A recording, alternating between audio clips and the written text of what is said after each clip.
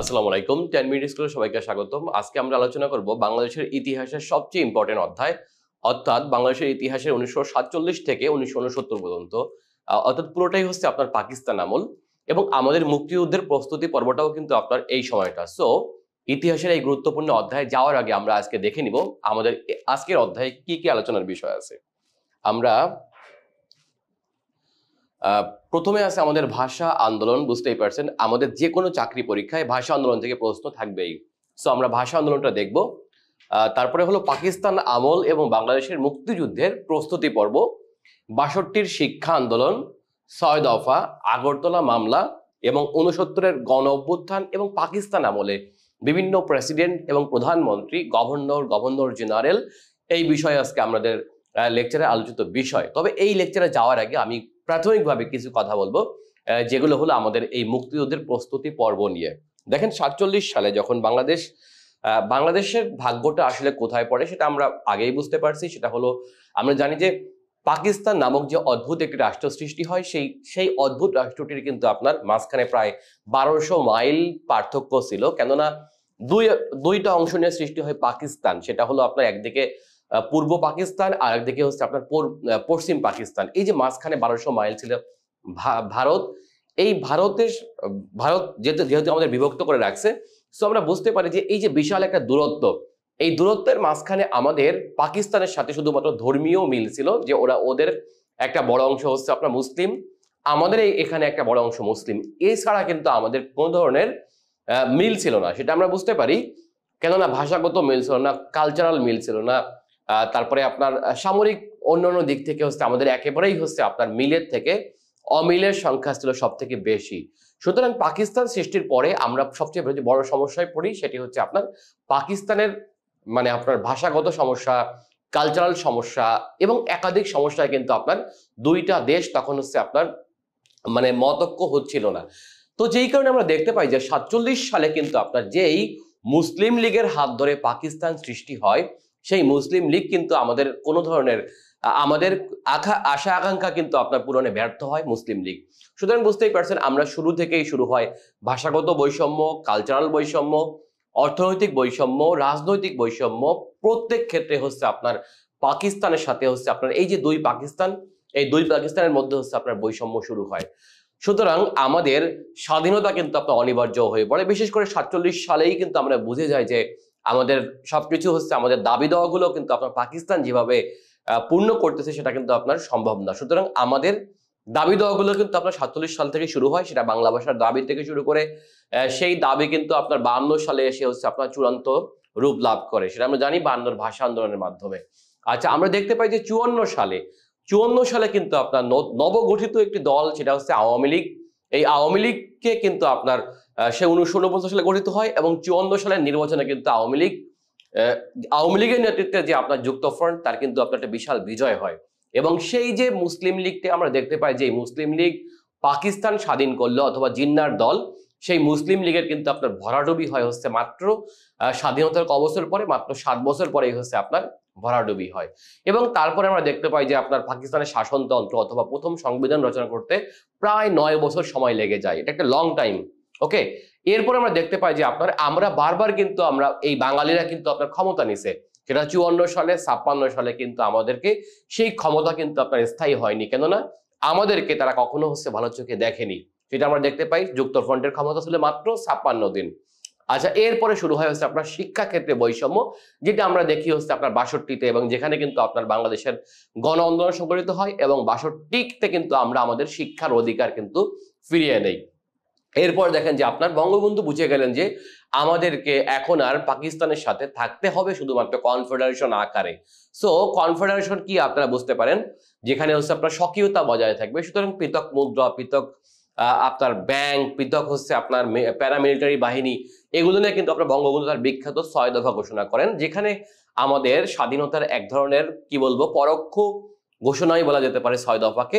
এবং এই 6 দফাকে কিন্তু আপনার নাশাত করার জন্য চলে আসে হচ্ছে আপনার 68 সালে, যেটাকে আমরা বলি হচ্ছে আগরতলা মামলা অথবা আগরতলা ষড়যন্ত্র মামলা। এবং এই মামলা থেকে কিন্তু আপনার আসামিদেরকে মুক্ত করার জন্য 69-এর গণ অভ্যুত্থান সংগঠিত হয় এবং সেই গণ অভ্যুত্থান থেকে কিন্তু আপনার বঙ্গবন্ধুকে কিন্তু আপনার ফাঁসি দেওয়ার পরিবর্তে বঙ্গবন্ধুকে বরঞ্চ সেখানে কিন্তু তারা হিরো হয়ে যান, সেটা আমরা দেখতে পাই। এবং যার প্রতিফলন ঘটে হচ্ছে আপনার ৭০-এর নির্বাচনে। এবং ৭০-এর নির্বাচনে কিন্তু আমরা বাঙালিরা কিন্তু আপনার ক্ষমতার অধিকারী হতে গেছিল, এবং সেখানে কিন্তু অলরেডি হচ্ছে আপনার মানে বঙ্গবন্ধু শেখ মুজিবুর রহমান একই সাথে হচ্ছে আপনার জাতীয় পরিষদে এবং প্রাদেশিক পরিষদে উভয় পরিষদে কিন্তু আপনার আওয়ামী লীগ সংখ্যাগরিষ্ঠতা লাভ করে, কিন্তু সেখানেও কিন্তু আমাদের ক্ষমতা দিতে হচ্ছে আপনার কি এক ধরনের গড়িমসি আমরা দেখতে পাই। তার মানে এরপরে আসে হচ্ছে আপনার এরই প্রেক্ষাপটে যখনই যুদ্ধ অনিবার্য হয়ে পড়ে বা বিভক্তি হওয়া অনিবার্য হয়ে পড়ে, তখনই হচ্ছে আমাদের শুরু হয় সেই মহান মুক্তিযুদ্ধ। তো এটি ছিল আমাদের ৪৭ থেকে ১৯৭১ যে আমাদের ধারাবাহিক ইতিহাস, সেই ইতিহাস। আমাদের এই ইতিহাসটা কিন্তু আমাদের ধারাবাহিকভাবে হচ্ছে আপনার পরীক্ষায় এসে থাকে, সুতরাং আমাদের পড়তে হবে এটাকে। আমাদের কিন্তু শুধুমাত্র প্রিলিমিনারি না, এটা কিন্তু লিখিত পরীক্ষার জন্য গুরুত্বপূর্ণ একটা অধ্যায়। এখান থেকে লিখিত পরীক্ষায় প্রশ্ন আসে, প্রত্যেক বিসিএস পরীক্ষায় এখানের কোনো না কোনো বিষয় থেকে প্রশ্ন আসে, অথবা একাধিক বিষয় থেকে প্রশ্ন এসে থাকে লিখিত পরীক্ষায়। আর প্রিলিমিনারি পরীক্ষায় থাকবেই মুক্তিযুদ্ধ আমাদের সবচেয়ে ইম্পর্টেন্ট অধ্যায়। এবং একই সাথে যখন আমরা ভাইবা পরীক্ষা দিই, ভাইবা পরীক্ষার জন্য কিন্তু আপনার মুক্তিযুদ্ধ খুবই একটা ইম্পর্টেন্ট টপিক, সেটা আমরা দেখতে পাই। তাহলে আজকে আমরা এই লেকচারের ভিতরে যাব, কি কি আছে আমরা দেখি। আচ্ছা, আমরা দেখবো প্রথমে হচ্ছে ভারত পাকিস্তানের স্বাধীনতা। কেননা পাকিস্তান নামক যে রাষ্ট্রটি সৃষ্টি হয়, আমরা কিন্তু তার অধীনে ছিলাম ১৯৪৭ সালে ১৪ আগস্ট থেকে ১৯৭১-এর ২৬ মার্চ পর্যন্ত, অর্থাৎ প্রায় ২৩.৫ বছর আমরা পাকিস্তানের অধীনে ছিলাম। সো ভারত পাকিস্তানের স্বাধীনতা আমাদের এখানে বুঝতে হবে। আচ্ছা, আমরা একটু দেখি, এই যে ১৪ আগস্ট ১৯৪৭ সালে হলো জন্ম নেয় পাকিস্তান নামক একটি রাষ্ট্র। যেই পাকিস্তান রাষ্ট্রের আমরা দেখতে পাচ্ছি দুইটা অংশ। দেখেন, এইটা হলো আপনার পশ্চিম পাকিস্তান, এবং তখন এটা হলো পশ্চিম পাকিস্তান, আর এটা হলো পূর্ব বাংলা। এটার নাম ছিল প্রথম দিকে পূর্ব বাংলা।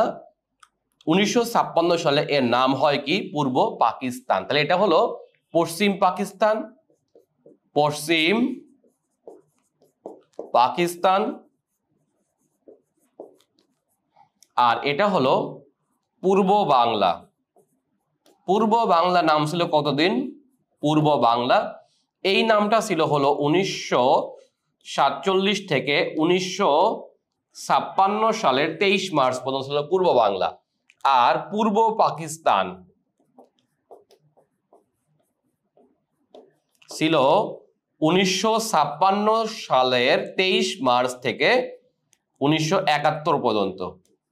১৯৭১ পর্যন্ত ছিল পূর্ব পাকিস্তান।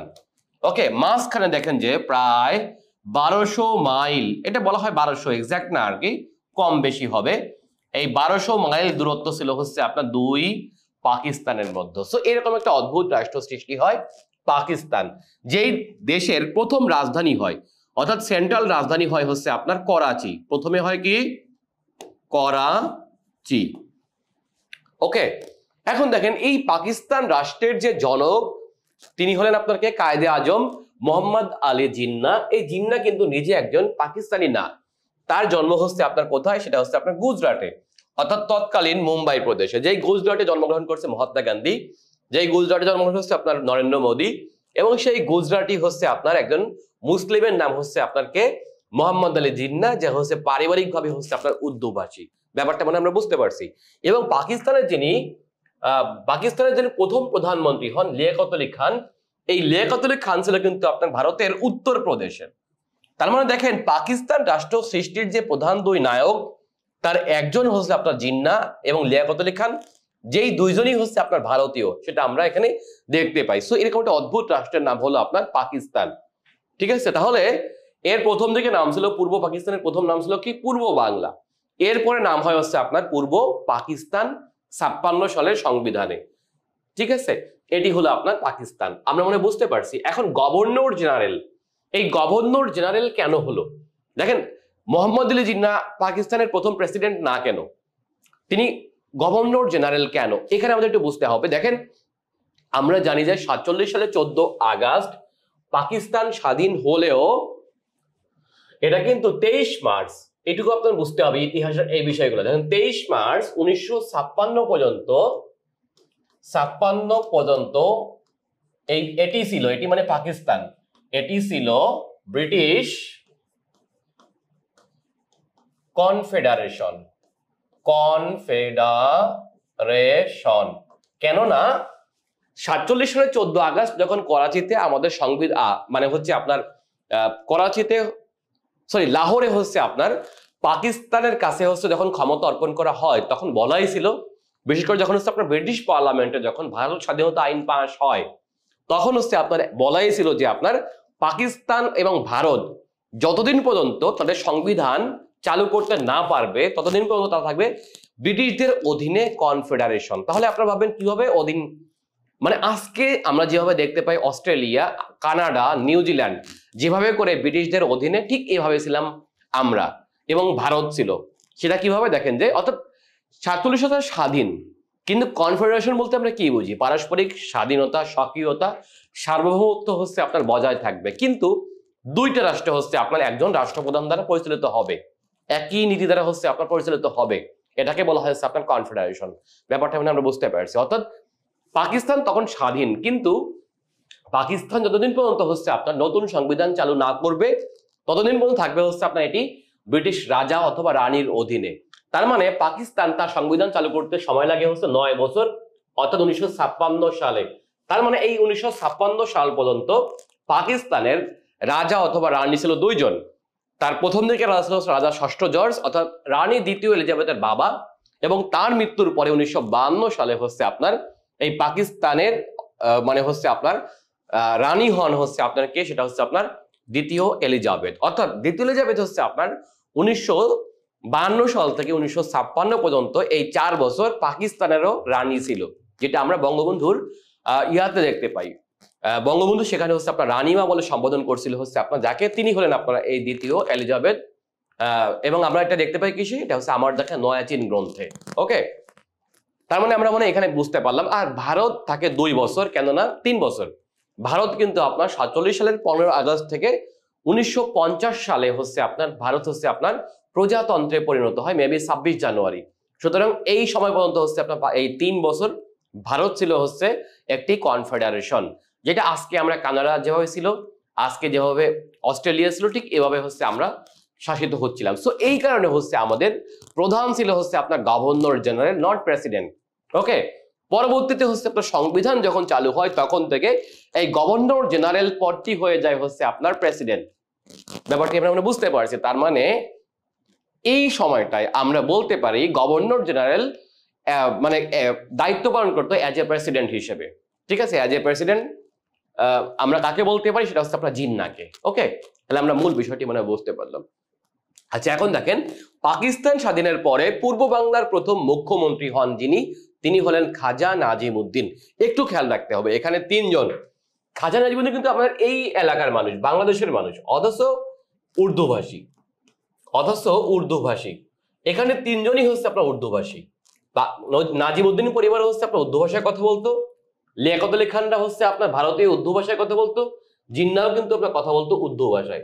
ব্যাপারটা আমরা মনে বুঝে গেছি। তার মানে এখানে প্রত্যেকেই হচ্ছে আপনার উর্দু ভাষী ছিল। সমস্যাটা হচ্ছে আপনার এখানেই শুরু। এখন এইখানে আমাদের বুঝতে হবে, এই যে ভারত স্বাধীন হলো, পাকিস্তান স্বাধীন হলো, এখানে কিন্তু একটা বিশাল অংশের মাইগ্রেশন হলো, সেটা আমরা জানি। সেই মাইগ্রেশনটা কিভাবে দেখেন, যেমন এই দিকে যারা বিহার রাজ্যের বা পশ্চিম বাংলার যারা উর্দুভাষী পরিবার ছিল, মুসলমানরা হচ্ছে আপনার উর্দু ভাষায় কথা বলতো। উর্দু হচ্ছে একটা কৃত্রিম ভাষা, এটা আমরা বুঝতে পারছি কিনা দেখেন। মুঘলরা কিন্তু উর্দু ভাষা কিভাবে আসলে একটু আমি ব্যাখ্যা করি। দেখেন, মুঘলরা আমাদের এই অংশে কিন্তু আপনার দীর্ঘদিন ধরে শাসন করেছে। আমরা জানি প্রায় 350 বছর ধরে মুঘলরা হচ্ছে আপনার এই ভারত, সমগ্র ভারত শাসন করছে। অর্থাৎ বাংলাদেশ, ভারত, পাকিস্তান, একেবারে প্রায় আফগানিস্তান পর্যন্ত শাসন করছে কারা? মুঘলরা। সুতরাং এই মুঘলরা শাসন করতে যে তাদের রাষ্ট্রভাষা কি ছিল আমরা সবাই জানি, সেটা ছিল আপনার ফার্সি। ফার্সি কাদের ভাষা? বর্তমানে ইরানের ভাষা। তার মানে ফার্সির সাথে আরবির ব্যাপক মিল আছে। এই আরবি ফার্সি ভাষা শব্দগুলো হচ্ছে আপনার এখানকার এই ভারতীয় লোকেরা হচ্ছে আপনার দীর্ঘদিন ধরে হচ্ছে আপনার কি মানে হচ্ছে আপনার রপ্ত করে ফেললো। এখন হঠাৎ করে যখন হচ্ছে মুঘল আমল শেষ হয়ে ইংরেজ আমল আসলো, এই ইংরেজদের ভাষাকে অনেক মৌলানারা অথবা অনেক মুসলমানরা হচ্ছে আপনার এটাকে একটা বিজাতীয় ভাষা হিসেবে মানে বলা শুরু করে, এবং মুঘলদের চিহ্ন মুছে দিতে পারতেছিল সরাসরি। কারা? সেটা হচ্ছে আপনার ব্রিটিশরা। কেননা আমাদের ভাষায় অলরেডি হচ্ছে আপনার বাংলা ভাষায় অনেক মুঘল মানে হচ্ছে আপনার ফার্সি শব্দ তখন, আরবি শব্দ তখন অলরেডি মিশে গেছে। সুতরাং তারা এমন একটা কৌশল অবলম্বন করলো ব্রিটিশরা, যে এখানে একটা কৃত্রিম ভাষা সৃষ্টি করলো। কেননা ভারতের স্থানীয় আরেকটি ভাষার নাম হচ্ছে আপনার কি, সেটা হচ্ছে আপনার হিন্দি। এই হিন্দির সাথে ফার্সিকে মিলিয়ে, বুঝলেন কিনা, হিন্দির সাথে ফার্সি এবং আরবি শব্দকে মিলিয়ে একটা কৃত্রিম ভাষা সৃষ্টি হলো, এবং সেই কৃত্রিম ভাষার নাম হচ্ছে আপনার উর্দু। তার মানে উর্দু কিন্তু আমাদের এই অংশের কোনো না, মানে ন্যাচারাল কোনো ল্যাঙ্গুয়েজ না, লাইক হিন্দি বাংলা এদের মধ্যে করে না, এটা একটা কৃত্রিম ভাষা।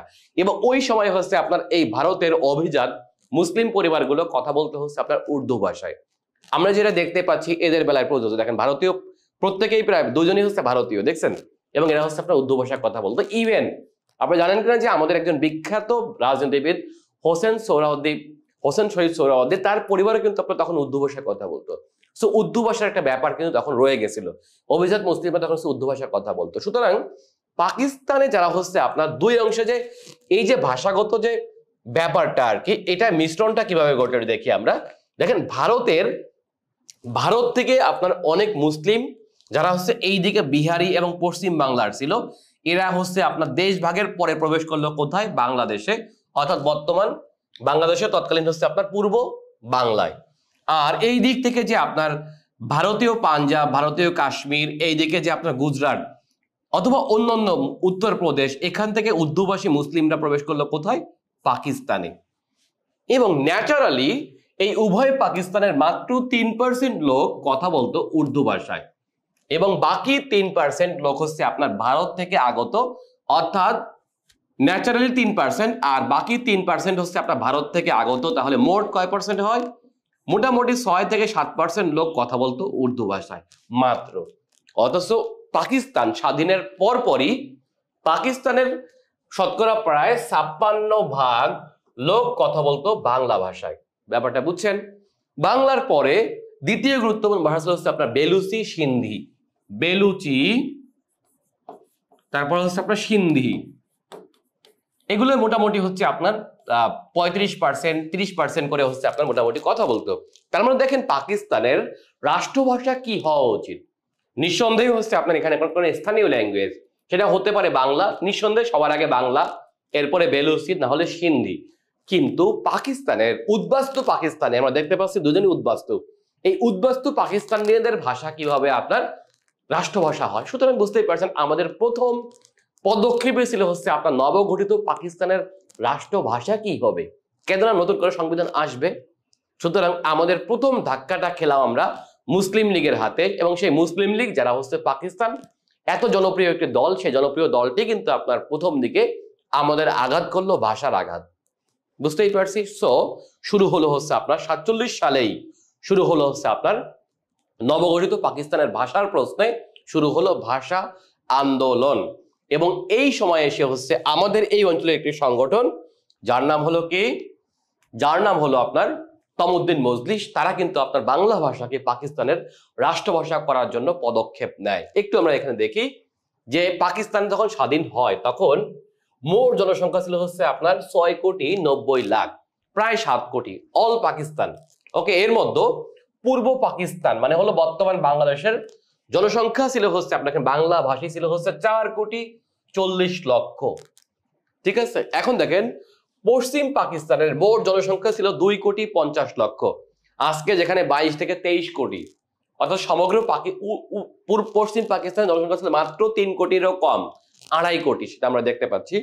এখন দেখেন পূর্ব বাংলার 56% মানুষের মুখের ভাষা ছিল বাংলা, আর 3% মানুষের মুখের ভাষা ছিল উর্দু। এটা হলো পূর্ব বাংলায়। এবং সমগ্র পাকিস্তানে হচ্ছে মোট কয় পার্সেন্ট? সেটা হচ্ছে আপনার 6% মাত্র। আচ্ছা, আমরা একটু ভারতটাকে দেখে আসি। ভারতের স্বাধীনতা প্রাপ্তি হয় কয় তারিখে? সেটা হলো 15 আগস্ট 1947 সালে। এবং ভারতের প্রথম প্রধানমন্ত্রী হন কে? জওহরলাল নেহেরু। এবং প্রথম রাষ্ট্রপতি হন হচ্ছে আপনার রাজেন্দ্র প্রসাদ, এবং গভর্নর জেনারেল হন হচ্ছে আপনার লর্ড মাউন্টব্যাটেন। এখন ভাববেন লর্ড মাউন্টব্যাটেন তো সাবেক গভর্নর জেনারেল ছিল, অর্থাৎ ভারতের মানে ভারত যখন বিভক্তি হওয়ার আগে কিন্তু আপনার গভর্নর জেনারেল ছিল লর্ড মাউন্টব্যাটেন, এবং ভারত বিভক্তির পরেও গভর্নর জেনারেল হয় ওই একই ব্যক্তি। এটা হচ্ছে স্বাধীন ভারতের, কেননা তাকে রেখে দেওয়া হয় ভারতে আরো কয়েক বছর। ঠিক আছে, এই আর। আচ্ছা, এখন দেখি আমরা আওয়ামী মুসলিম লীগ। আমাদের একটু জানতে হবে যে আওয়ামী মুসলিম লীগ কিভাবে গঠিত হলো।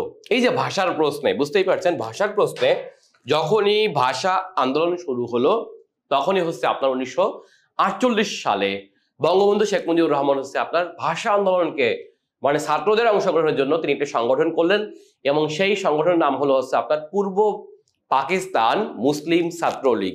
এই মুসলিম ছাত্রলীগ হলো আজকের ছাত্রলীগ। এটি হলো 4 জানুয়ারি 1948 সালে প্রতিষ্ঠিত হয়, এবং তার পরপরই হচ্ছে আপনার পরের বছর 1949 সালে গঠিত হয় হচ্ছে আপনার আওয়ামী লীগের সিনিয়র নেতৃবৃন্দ। মানে তখনকার সময় হচ্ছে আপনার মানে মুসলিম লীগের একটা অংশ ভেঙে হচ্ছে আপনার জন্মলাভ করে আজকের আওয়ামী লীগ, অর্থাৎ যেটা ছিল প্রথম দিকে আওয়ামী মুসলিম লীগ। তাহলে এই আওয়ামী মুসলিম লীগের মাস্টার মাইন্ড ছিল কে? এখানে বলা হয় শামসুল হক, শেখ মুজিবুর রহমান। এরা হচ্ছে আপনার, এদের মাথা থেকে হচ্ছে আপনার এই আওয়ামী মুসলিম লীগ গঠনের ব্যাপারটি চলে আসে। কিন্তু আমরা জানি যে এরা বয়সে ছিল আপনার খুবই জুনিয়র, কেননা তখন সময় হচ্ছে আপনার গ্রহণযোগ্যতার দিক থেকে মৌলানা ভাসানী বা অন্যরা ছিল একটু বয়সের সিনিয়র। সুতরাং হচ্ছে আপনার এনরা সিনিয়রদের সামনে রেখে হচ্ছে আপনার এই আওয়ামী লীগটি গঠন করলেন, এবং সেই আওয়ামী লীগের প্রথম সভাপতি হলেন হচ্ছে আপনার মৌলানা আব্দুল হামিদ খান ভাসানী। বুঝতেই পারছেন, তখনকার সময়ে একজন জনপ্রিয় কৃষক নেতা হিসেবে তাকে সামনে রাখলেন, এবং এর ভাইস প্রেসিডেন্ট অথবা সহ সভাপতি হলেন আতাউর রহমান খান, আলী আমজাদ, আলী আহমেদ খান, সাখাওয়াত হোসেন এবং আব্দুল সালাম খান। এরা হলেন আওয়ামী লীগের প্রথম সহ সভাপতি, এবং আওয়ামী লীগের প্রথম সেক্রেটারি অথবা সাধারণ সম্পাদক করা হলো শামসুল হককে, যিনি হলেন টাঙ্গাইলের শামসুল হক। এবং জেলে থাকা অবস্থায় আওয়ামী লীগের প্রথম যুগ্ম সাধারণ সম্পাদক হলেন বঙ্গবন্ধু শেখ মুজিবুর রহমান, এবং প্রথম কোষাধ্যক্ষ হলেন হচ্ছে আপনার ইয়ার মোহাম্মদ খান। এভাবেই হচ্ছে আপনার আওয়ামী লীগ গঠিত হলো, এবং আওয়ামী লীগ যাত্রা শুরু করলো। এখন প্রশ্ন হলো, এই আওয়ামী লীগ গঠিত হলো কোথায়? এটি হলো আপনার পুরান ঢাকার KM দাস লেনের বশির হুমায়ুনের বাড়ি, এবং সেই বাড়ির নাম হলো আপনার রোজ গার্ডেন। তাহলে রোজ গার্ডেন হচ্ছে আওয়ামী লীগের জন্মস্থান, সেটা আমরা দেখতে পাই। ওকে, আচ্ছা, ভাষা আন্দোলন 1947 থেকে 1956। এবার একটু আসি আমরা এই ভাষা আন্দোলনটা আসলে কিভাবে সংগঠিত হলো। তাহলে প্রথমে আসা যাক, ভাষা আন্দোলনটা কি? আচ্ছা, ভাষা আন্দোলন হলো আপনার বাংলা ভাষার রাষ্ট্রীয় মর্যাদার দাবিতে তৎকালীন পূর্ব বাংলার, বর্তমান বাংলাদেশে সংগঠিত একটি রাজনৈতিক এবং সাংস্কৃতিক গণ আন্দোলন। ঠিক আছে, তার মানে এখানে গণ আন্দোলন মানে হচ্ছে আপনার প্রত্যেকে যোগ দেয়, সেটা আমরা দেখতে পাচ্ছি। আচ্ছা দেখেন, 47-এর পর পাকিস্তানের কেন্দ্রীয় নেতৃবৃন্দ এবং উর্দু ভাষী বুদ্ধিজীবীরা বলেন পাকিস্তানের রাষ্ট্রভাষা হবে উর্দু। বিশেষ করে আপনারা জানেন যে তখনকার সময় একজন অধ্যাপক ছিল হচ্ছে আপনার অধ্যক্ষ জিয়াউদ্দিন আহমেদ সহ হচ্ছে আপনার অনেক নেতৃবৃন্দ হচ্ছে আপনার উর্দুকে রাষ্ট্রভাষার জন্য দাবি করতে থাকেন। তার পরিপ্রেক্ষিতে হচ্ছে আপনার এই অংশ থেকেও কিন্তু আপনার আমাদের ঢাকা ইউনিভার্সিটির অধ্যাপকরাও দাবি করতে থাকেন যে পাকিস্তানের যৌক্তিক ভাষা হবে হচ্ছে আপনার বাংলা, সেটা আমরা দেখতে পাই। আচ্ছা দেখেন, এর চূড়ান্ত রূপটা লাভ করে হচ্ছে আপনার 21 ফেব্রুয়ারি 1952 সালে, যখন হচ্ছে আপনার কি বলেন তো বাংলা ভাষার এই দাবিটা হচ্ছে আপনার একটা চূড়ান্ত রূপ লাভ করে। সেটা কিভাবে? এটা হচ্ছে গোলাগুলির মাধ্যমে। আমাদের অনেক ছাত্র তখন হচ্ছে আপনার নিহত হন। তবে এই ভাষা আন্দোলনের বীজ কিন্তু রোপণ ছিল কোথায়? সেটি হচ্ছে আপনার 1947 সালের তমদ্দুন মজলিসের গঠনের মাধ্যমে, যেখানে অধ্যক্ষ আবুল কাশেমের নেতৃত্বে হচ্ছে আপনার আমাদের বাংলা ভাষার দাবির জন্য একটি সংগঠন তৈরি হয়, এবং এটি কিন্তু বাংলা ভাষার জন্য প্রথম কালচারাল সংগঠনের নাম হচ্ছে আপনার তমদ্দুন মজলিস। এবার দেখি আমরা, আচ্ছা, ভাষা আন্দোলনের প্রথম সংগঠন হচ্ছে আপনার তমদ্দুন মজলিস, এবং এর প্রতিষ্ঠাতা ছিল হচ্ছে আপনার ঢাকা ইউনিভার্সিটির তৎকালীন একজন অধ্যাপক, এবং তিনি কিন্তু আপনার পদার্থবিজ্ঞানের অধ্যাপক, এবং তার নাম হলো আপনার অধ্যাপক আবুল কাশেম। এই অধ্যাপক আবুল কাশেম হচ্ছে আপনার 2 সেপ্টেম্বর 1947 সালে হচ্ছে আপনার এই তমদ্দুন মজলিস প্রতিষ্ঠা করে। এর উদ্যোগে হচ্ছে আপনার প্রথম রাষ্ট্রভাষা সংগ্রাম পরিষদ হয়। মনে রাখবেন, প্রথম রাষ্ট্রভাষা সংগ্রাম পরিষদ হয় হচ্ছে আপনার এই তমদ্দুন মজলিসের উদ্যোগে, এবং সেটি কিন্তু আপনার 47 সালেই, এবং যার আহ্বায়ক ছিল হচ্ছে আপনার ঢাকা ইউনিভার্সিটির আরেকজন অধ্যাপক, এবং তার নাম হলো অধ্যাপক নুরুল হক ভুইয়া। তাহলে অধ্যাপক নুরুল হক ভূঁইয়া হলো এই ভাষা আন্দোলনের জন্য যতগুলো কমিটি হয় তার প্রথম আহ্বায়ক। মনে রাখবেন, আহ্বায়ক ছিল কে? নুরুল হক ভূঁইয়া। নামটা আমরা মনে রাখবো, খুব ইম্পর্টেন্ট, এগুলো পরীক্ষায় আসে। এই তারিখগুলো ইম্পর্টেন্ট, তারিখগুলো পরীক্ষায় আসে। সংগঠন ইম্পর্টেন্ট, এগুলো হচ্ছে আপনার ঘন ঘন পরীক্ষায় আসে। ঠিক আছে, এবার দেখি আমরা নুরুল হক ভূঁইয়া হচ্ছে আপনার, এই নুরুল হক ভূঁইয়া তৎকালীন সংসদ সদস্য শামসুল হক, ঠিক আছে, তারপর হচ্ছে মুসলিম ছাত্রলীগের প্রতিষ্ঠাতা অলি আহাদ, এবং পরবর্তীতে বাংলাদেশের অস্থায়ী প্রেসিডেন্ট সৈয়দ নজরুল ইসলাম, ঠিক আছে, মোহাম্মদ তোহা সহ অনেকেই ছিল হচ্ছে আপনার এই তমদ্দিন মজলিসের মেম্বার। আমরা বুঝতেই পারছি সৈয়দ নজরুল ইসলাম হলো আপনার কে? আওয়ামী লীগের একজন গুরুত্বপূর্ণ নেতা, এবং বাংলাদেশের প্রথম যে অস্থায়ী রাষ্ট্রপতি ছিলেন হচ্ছে আপনার সৈয়দ নজরুল ইসলাম। আচ্ছা, আমরা দেখি এই ভাষা আন্দোলনের জন্য তমদ্দিন মজলিস, এবং এরা কিন্তু একটা প্রথম পুস্তিকা প্রকাশ করে যে পাকিস্তানের রাষ্ট্রভাষা বাংলা নাকি উর্দু, এবং এই পুস্তিকাটি হচ্ছে আপনার প্রকাশক ছিল কে? তমদ্দিন মজলিস, এবং সেইখানে কিন্তু আপনার 3 জন সদস্য হচ্ছে আপনার এখানে হচ্ছে লেখক ছিলেন। সেই 3 জন হচ্ছে আপনার অধ্যাপক আবুল কাশেম, কাজী মোতাহার হোসেন এবং জনাব আবুল মনসুর আহমেদ। আমরা দেখতে পাচ্ছি ইনি হলেন অধ্যাপক আবুল কাশেম, ইনি হলেন ডক্টর কাজী মোতাহার হোসেন, তারপরে হচ্ছে আপনার জনাব আবুল মনসুর আহমেদ। এই 3 জনকে আপনারা চিনেন, অনেক 3 জন বিখ্যাত ব্যক্তি বাংলাদেশের। যেমন অধ্যাপক আবুল কাশেমের নামটা আমরা অনেকেই জানি, ভাষা আন্দোলনের প্রথম ফাউন্ডার বলা হয় হচ্ছে আপনার এই অধ্যাপক আবুল কাশেমকে। ডক্টর কাজী মোতাহার হোসেন, যার নামে ঢাকা ইউনিভার্সিটির একটি ভবন রয়েছে আইন বিভাগের। আচ্ছা, অধ্যাপক এবং তিনি একজন বিখ্যাত লেখক বটে বাংলাদেশের। অধ্যাপক জনাব আবুল মনসুর আহমেদ বাংলাদেশের ইতিহাসে একজন বিখ্যাত রাজনীতিবিদ, এবং ডেইলি স্টার পত্রিকার যে আপনার সম্পাদক আছে মাহফুজ আনাম, এবং বাংলাদেশের আরেকজন বিখ্যাত ইংরেজি ভাষী লেখিকা যাকে বলা হয় তাহমিমা আনাম। এই তাহমিমা আনামের দাদা হচ্ছে আপনার এই অধ্যাপক আবুল মনসুর আহমেদ, এবং তিনি আওয়ামী লীগের প্রথম দিকে একজন গুরুত্বপূর্ণ নেতা, এবং তিনি কিন্তু আপনার আমার দেখা রাজনীতির 50 বছর খ্যাত বিখ্যাত বইটির লেখক হচ্ছে আপনার এই আবুল মনসুর আহমেদ। সো আমরা 3 জনকেই মোটামুটি চিনি। আমরা দেখতে পাচ্ছি যে এই তমদ্দিন মজলিসের গঠনের উদ্যোক্তা যদি আমরা বলি, আচ্ছা গঠনের এইটি কবে গঠন হয়? এটি 1 অক্টোবর। আচ্ছা দেখেন, তমদ্দিন মজলিসের উদ্যোগে হচ্ছে আপনার রাষ্ট্রভাষা সংগ্রাম পরিষদ গঠিত হয়, এটি হলো 1 অক্টোবর 1947 সালে, এবং যার আহ্বায়ক ছিল হচ্ছে আপনার নুরুল হক ভূঁইয়া। তাহলে আমাদের মনে রাখতে হবে সংগঠনগুলোর নাম, এটির নাম হলো রাষ্ট্রভাষা সংগ্রাম পরিষদ। ঠিক তারপরের বার একই নামে আরেকটি সংগঠন হয়, এটা হলো দ্বিতীয়বার। দেখেন, রাষ্ট্রভাষা সংগ্রাম পরিষদ, এটি দ্বিতীয়বার, এটা তো থাকবে না পরীক্ষায়। সো আমাদের মনে রাখতে হবে যদি তমদ্দিন মজলিস থাকে উল্লেখ, তাহলে আহ্বায়ক হবে নুরুল হক ভূঁইয়া। দেখুন খেয়াল করে, ঠিক একই নামে হচ্ছে আপনার রাষ্ট্রভাষা সংগ্রাম পরিষদ, এটি হলো 2 মার্চ 1948 সালে, এবং যার আহ্বায়ক ছিল হচ্ছে আপনার শামসুল আলম। ঠিক আছে, আচ্ছা এরপর দেখেন ঢাকা বিশ্ববিদ্যালয়ের রাষ্ট্রভাষা সংগ্রাম পরিষদ, এটি হলো 11 মার্চ 1950, এবং এটির আহ্বায়ক ছিল হচ্ছে আপনার আব্দুল মতিন, যাকে বলা হয় ভাষা সৈনিক মতিন, অথবা যাকে বলা হয় ভাষা মতিন। তাকে আরেক নামে বলা হয় কি? ভাষা মতিন। ধানমন্ডিতে তার নামে একটা সড়ক রয়েছে, আপনারা দেখতে পাচ্ছেন। ইনি হলেন আপনার সেই ভাষা মতিন। একটু মনে রাখতে হবে যে আমাদের বাংলা ভাষার যে 21 ফেব্রুয়ারি যেই আন্দোলনটা হয়, যেদিন হচ্ছে আপনার আমাদের ছাত্র নেতারা নিহত হয়, এবং এই যে আপনার 144 দ্বারা ভঙ্গ করার জন্য যেই ব্যক্তি হচ্ছে আপনার করেন, তিনি হলেন আপনার এই ঢাকা ইউনিভার্সিটির, এবং তিনি হলেন আব্দুল মতিন। মনে রাখবেন, তার মানে ছাত্ররা অর্থাৎ ওই দিন কিন্তু 52 21 ফেব্রুয়ারি যে আপনার মিছিল মানে 144 দ্বারা ভঙ্গ করবে, তার জন্য কিন্তু আপনার গাজী গোলাম মাহমুদরা বলছিল যে না, আমরা মানে কেন্দ্রীয়ভাবে সিদ্ধান্ত হয়েছিল যে আমরা মিছিল করব না, কেননা 144 দ্বারা ভঙ্গ করলে আমাদের উপর গুলি করতে পারে। কিন্তু ঢাকা ইউনিভার্সিটি কমিটি কিন্তু আপনার এখানে অনড় থাকে, তারা হচ্ছে আপনার পরের দিন অর্থাৎ 20 তারিখ রাতেই সিদ্ধান্ত নেয় যে আমরা আগামী দিন আমরা কি করব, আমরা 144 দ্বারা ভঙ্গ করব, এবং তারা কিন্তু অলরেডি হচ্ছে 144 দ্বারা ভঙ্গ করে, এবং তার পরিপ্রেক্ষিতে কি হয় আমরা সবাই জানি, সেটা হচ্ছে আপনার ছাত্রদের এই মিছিলে কিন্তু আপনার গুলি করে পুলিশ। ওকে, এই আর কি। এবার দেখি আমরা লাস্টের কমিটিটার নাম কি? সর্বদলীয় কেন্দ্রীয় রাষ্ট্রভাষা সংগ্রাম পরিষদ। এটি হলো আপনার গঠিত হয় কয় তারিখে? 31 জানুয়ারি 1952 সালে। এই যে প্রত্যেকটা তারিখ প্রত্যেকটা সাল হচ্ছে আপনার কোনো না কোনো ভাবে পরীক্ষায় আসে বা এসে থাকে, যে কোনো চাকরি পরীক্ষার জন্য গুরুত্বপূর্ণ। সো আমরা এভাবে মনে রাখবো। ওকে, আচ্ছা এবার দেখি আমরা ঘটনাপঞ্জি। আচ্ছা 1 অক্টোবর 1947 এই দিন কি হয়? রাষ্ট্রভাষা সংগ্রাম পরিষদ গঠিত হয় এবং যার আহ্বায়ক ছিল হচ্ছে আপনার নুরুল হক ভূঁইয়া। এরপরে 4 জানুয়ারি 1948 এই দিন হচ্ছে আপনার পূর্ব পাকিস্তান স্টুডেন্ট লীগ এর জন্ম হয় এবং এটি হয় কোথায়?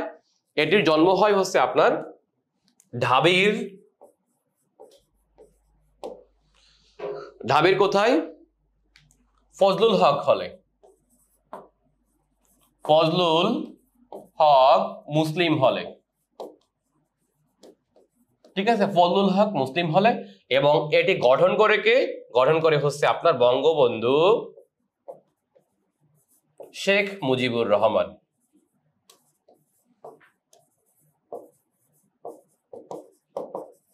এবং এটি আজকের ছাত্রলীগ, ঠিক আছে, এটি কিন্তু আজকের ছাত্রলীগ, অর্থাৎ 4 জানুয়ারি 1948 সালে হলো আজকের ছাত্রলীগের জন্ম হয় এবং এটি গঠিত হয়েছিল মূলত হচ্ছে আপনার রাষ্ট্রভাষা সংগ্রামকে নেতৃত্ব দেওয়ার জন্য। এবং তার মানে বুঝতেই পারছেন, এবং এর আহ্বায়ক হয় হচ্ছে প্রথম নাইমউদ্দিন। মনে রাখবেন, ছাত্রলীগের প্রথম আহ্বায়ক হচ্ছে আপনার নাইমউদ্দিন, মানে হচ্ছে প্রেসিডেন্ট টাইপের একটি পদ হচ্ছে আহ্বায়ক। ওকে, এটি হলো আপনার আমাদের সেই 4 জানুয়ারি 1948 সালের ঘটনা। এবার দেখি আমরা 23 ফেব্রুয়ারি 1948 এই দিন হচ্ছে আপনার গণপরিষদের একজন গুরুত্বপূর্ণ মেম্বার এবং তার নাম হলো ধীরেন্দ্রনাথ দত্ত। এই ধীরেন্দ্রনাথ দত্ত হচ্ছে আপনার প্রথমবারের মতো হচ্ছে বাংলা ভাষাকে পাকিস্তানের রাষ্ট্রভাষা করার জন্য হচ্ছে আপনার গণপরিষদে প্রথম বিল উত্থাপন করে। সো বুঝতেই পারছেন, বাংলা ভাষার দাবিতে গণপরিষদে প্রথম বা গণপরিষদে দাবি উত্থাপন করেন কে? ইনি হলেন আপনার ধীরেন্দ্রনাথ দত্ত। খুবই ইম্পর্টেন্ট নাম, ভেরি ভেরি ইম্পর্টেন্ট, এটা পরীক্ষায় বারবার আসে। তিনি মোট 3 বার এই বিল উত্থাপন করেন, কিন্তু বারবার বিলটি বাতিল হয়।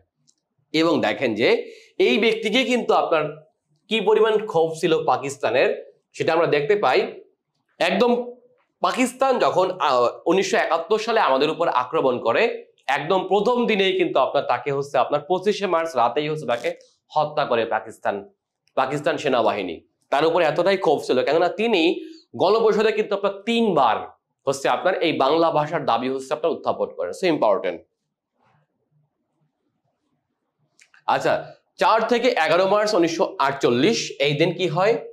বাংলা ভাষাকে প্রতিষ্ঠিত করার জন্য ঢাবির শীর্ষ ছাত্রদের নিয়ে গঠিত হয় অ্যাকশন কমিটি SAC, ঠিক আছে। এরপর দেখেন আপনারা যে এরপর যে তারিখগুলো আছে সেই তারিখগুলো আপনারা একটু দেখে নেবেন। মোটামুটি আমরা এক নজরে স্লাইড থেকে দেখে নিব, আমরা পরবর্তীতে যাই। দেখেন 21 মার্চ 1948 এই দিন হলো জিন্না রেসকোর্স ময়দানে হচ্ছে আপনার Urdu and Urdu shall be the state language of Pakistan বলে হচ্ছে আপনার ঘোষণা দেয়, কিন্তু ওই দিন কিন্তু আপনার কোনো প্রতিবাদ হয়নি। ওকে, তার ঠিক 3 দিন পরেই হচ্ছে আপনার 24 মার্চ 1948 সালে ঢাকা ইউনিভার্সিটির হচ্ছে আপনার কার্জন হলে একটা সমাবর্তন অনুষ্ঠিত হয় এবং সেই সমাবর্তনে হচ্ছে আপনার পাকিস্তানের গভর্নর জেনারেল হিসেবে হচ্ছে আপনার মানে প্রধান অতিথি ছিল হচ্ছে আপনার কে? সেটা হচ্ছে আপনার জিন্না। এবং জিন্না ওই দিন মাত্র মানে হচ্ছে রেসকোর্স ময়দানের ঘোষণার মাত্র 3 দিন পরেই হচ্ছে জিন্না কার্জন হলে সমাবর্তনে আবারও একই ঘোষণা দেন এবং সেই ঘোষণা ছিল হচ্ছে আপনার Urdu and Urdu shall be the state language of Pakistan. So বুঝতেই পারছেন, এরপরেই হচ্ছে আপনার ছাত্র নেতারা এবং ছাত্র জনতা হচ্ছে তখন না বলে হচ্ছে এটাকে প্রতিবাদ জানায়, অর্থাৎ জিন্নার ঘোষণাকে এটা হচ্ছে আপনার প্রতিবাদ জানানো হয়। আচ্ছা 30 মার্চ 1948 এই দিন হলো রাষ্ট্রভাষা সংগ্রাম পরিষদ গঠিত হয়। 11 মার্চ 1949 এই দিন হলো আপনার ঢাকা ইউনিভার্সিটি মানে হচ্ছে স্টেট ল্যাঙ্গুয়েজ মুভমেন্ট কমিটি গঠিত হয়। এবং দেখেন যে 27 জানুয়ারি 1952 এই দিন হলো আপনার পাকিস্তানের প্রধানমন্ত্রী, অর্থাৎ জিন্নার পরে লিয়াকত আলী খানের পরে হচ্ছে আপনার পাকিস্তানের প্রধানমন্ত্রী হয় হচ্ছে এই বাংলাদেশ থেকে হচ্ছে আপনার কে? খাজা নাজিমউদ্দিন, মেবি কুমিল্লার সন্তান, অথচ সেই ব্যক্তি কিন্তু আপনার পারিবারিক ছিল আপনার উর্দু ভাষা। সো জিন্নার সুরে তিনি হচ্ছে আপনার উর্দু হবে পাকিস্তানের রাষ্ট্রভাষা বলে হচ্ছে আপনার, এবং তা আবার লিখতে হবে বাংলা হরফে। চিন্তা করেন, এইভাবে করে হচ্ছে আপনার ঘোষণা দেয় কে, সরি, তা লিখতে হবে হচ্ছে আপনার আরবি হরফে। এবং উর্দু আবার হবে পাকিস্তানের রাষ্ট্রভাষা বলে ঘোষণা দেয় কে, একজন বাংলাদেশি বাট নট বাঙালি। ওকে, এবং সে কে, তিনি হলেন হচ্ছে আপনার খাজা নাজিমউদ্দিন। সো বুঝতেই পারছেন, একই ঘোষণা। এরপর দেখেন যে আপনার 31 জানুয়ারি 1952 এই দিন হলো ভাসানীর সভাপতিত্বে বিভিন্ন দলের 40 জন সদস্য নিয়ে কাজী গোলাম মাহবুবকে আহ্বায়ক করে সর্বদলীয় রাষ্ট্রভাষা সংগ্রাম পরিষদ গঠিত হয়। তার মানে আওয়ামী লীগ হচ্ছে আপনার, মানে আওয়ামী লীগের সভাপতি ভাসানী হচ্ছে আপনার এই কমিটি ঘোষণা করে।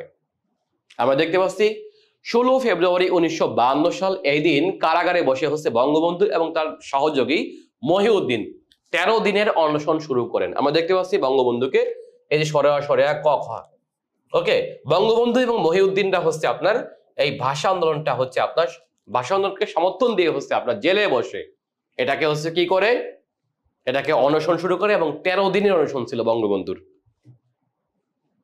আচ্ছা, 20 ফেব্রুয়ারি 1952 এই দিন হলো কি হয় আমরা বুঝতেই পারছি, 144 ধারা ভঙ্গের পক্ষে এবং বিপক্ষে সর্বদলীয় রাষ্ট্রভাষা সংগ্রাম পরিষদের নেতৃত্বে সভা হয়, এবং এই দিন 1 মাসের জন্য 144 ধারা জারি করা হয় এই দিন, ঠিক আছে। এবং দেখেন যে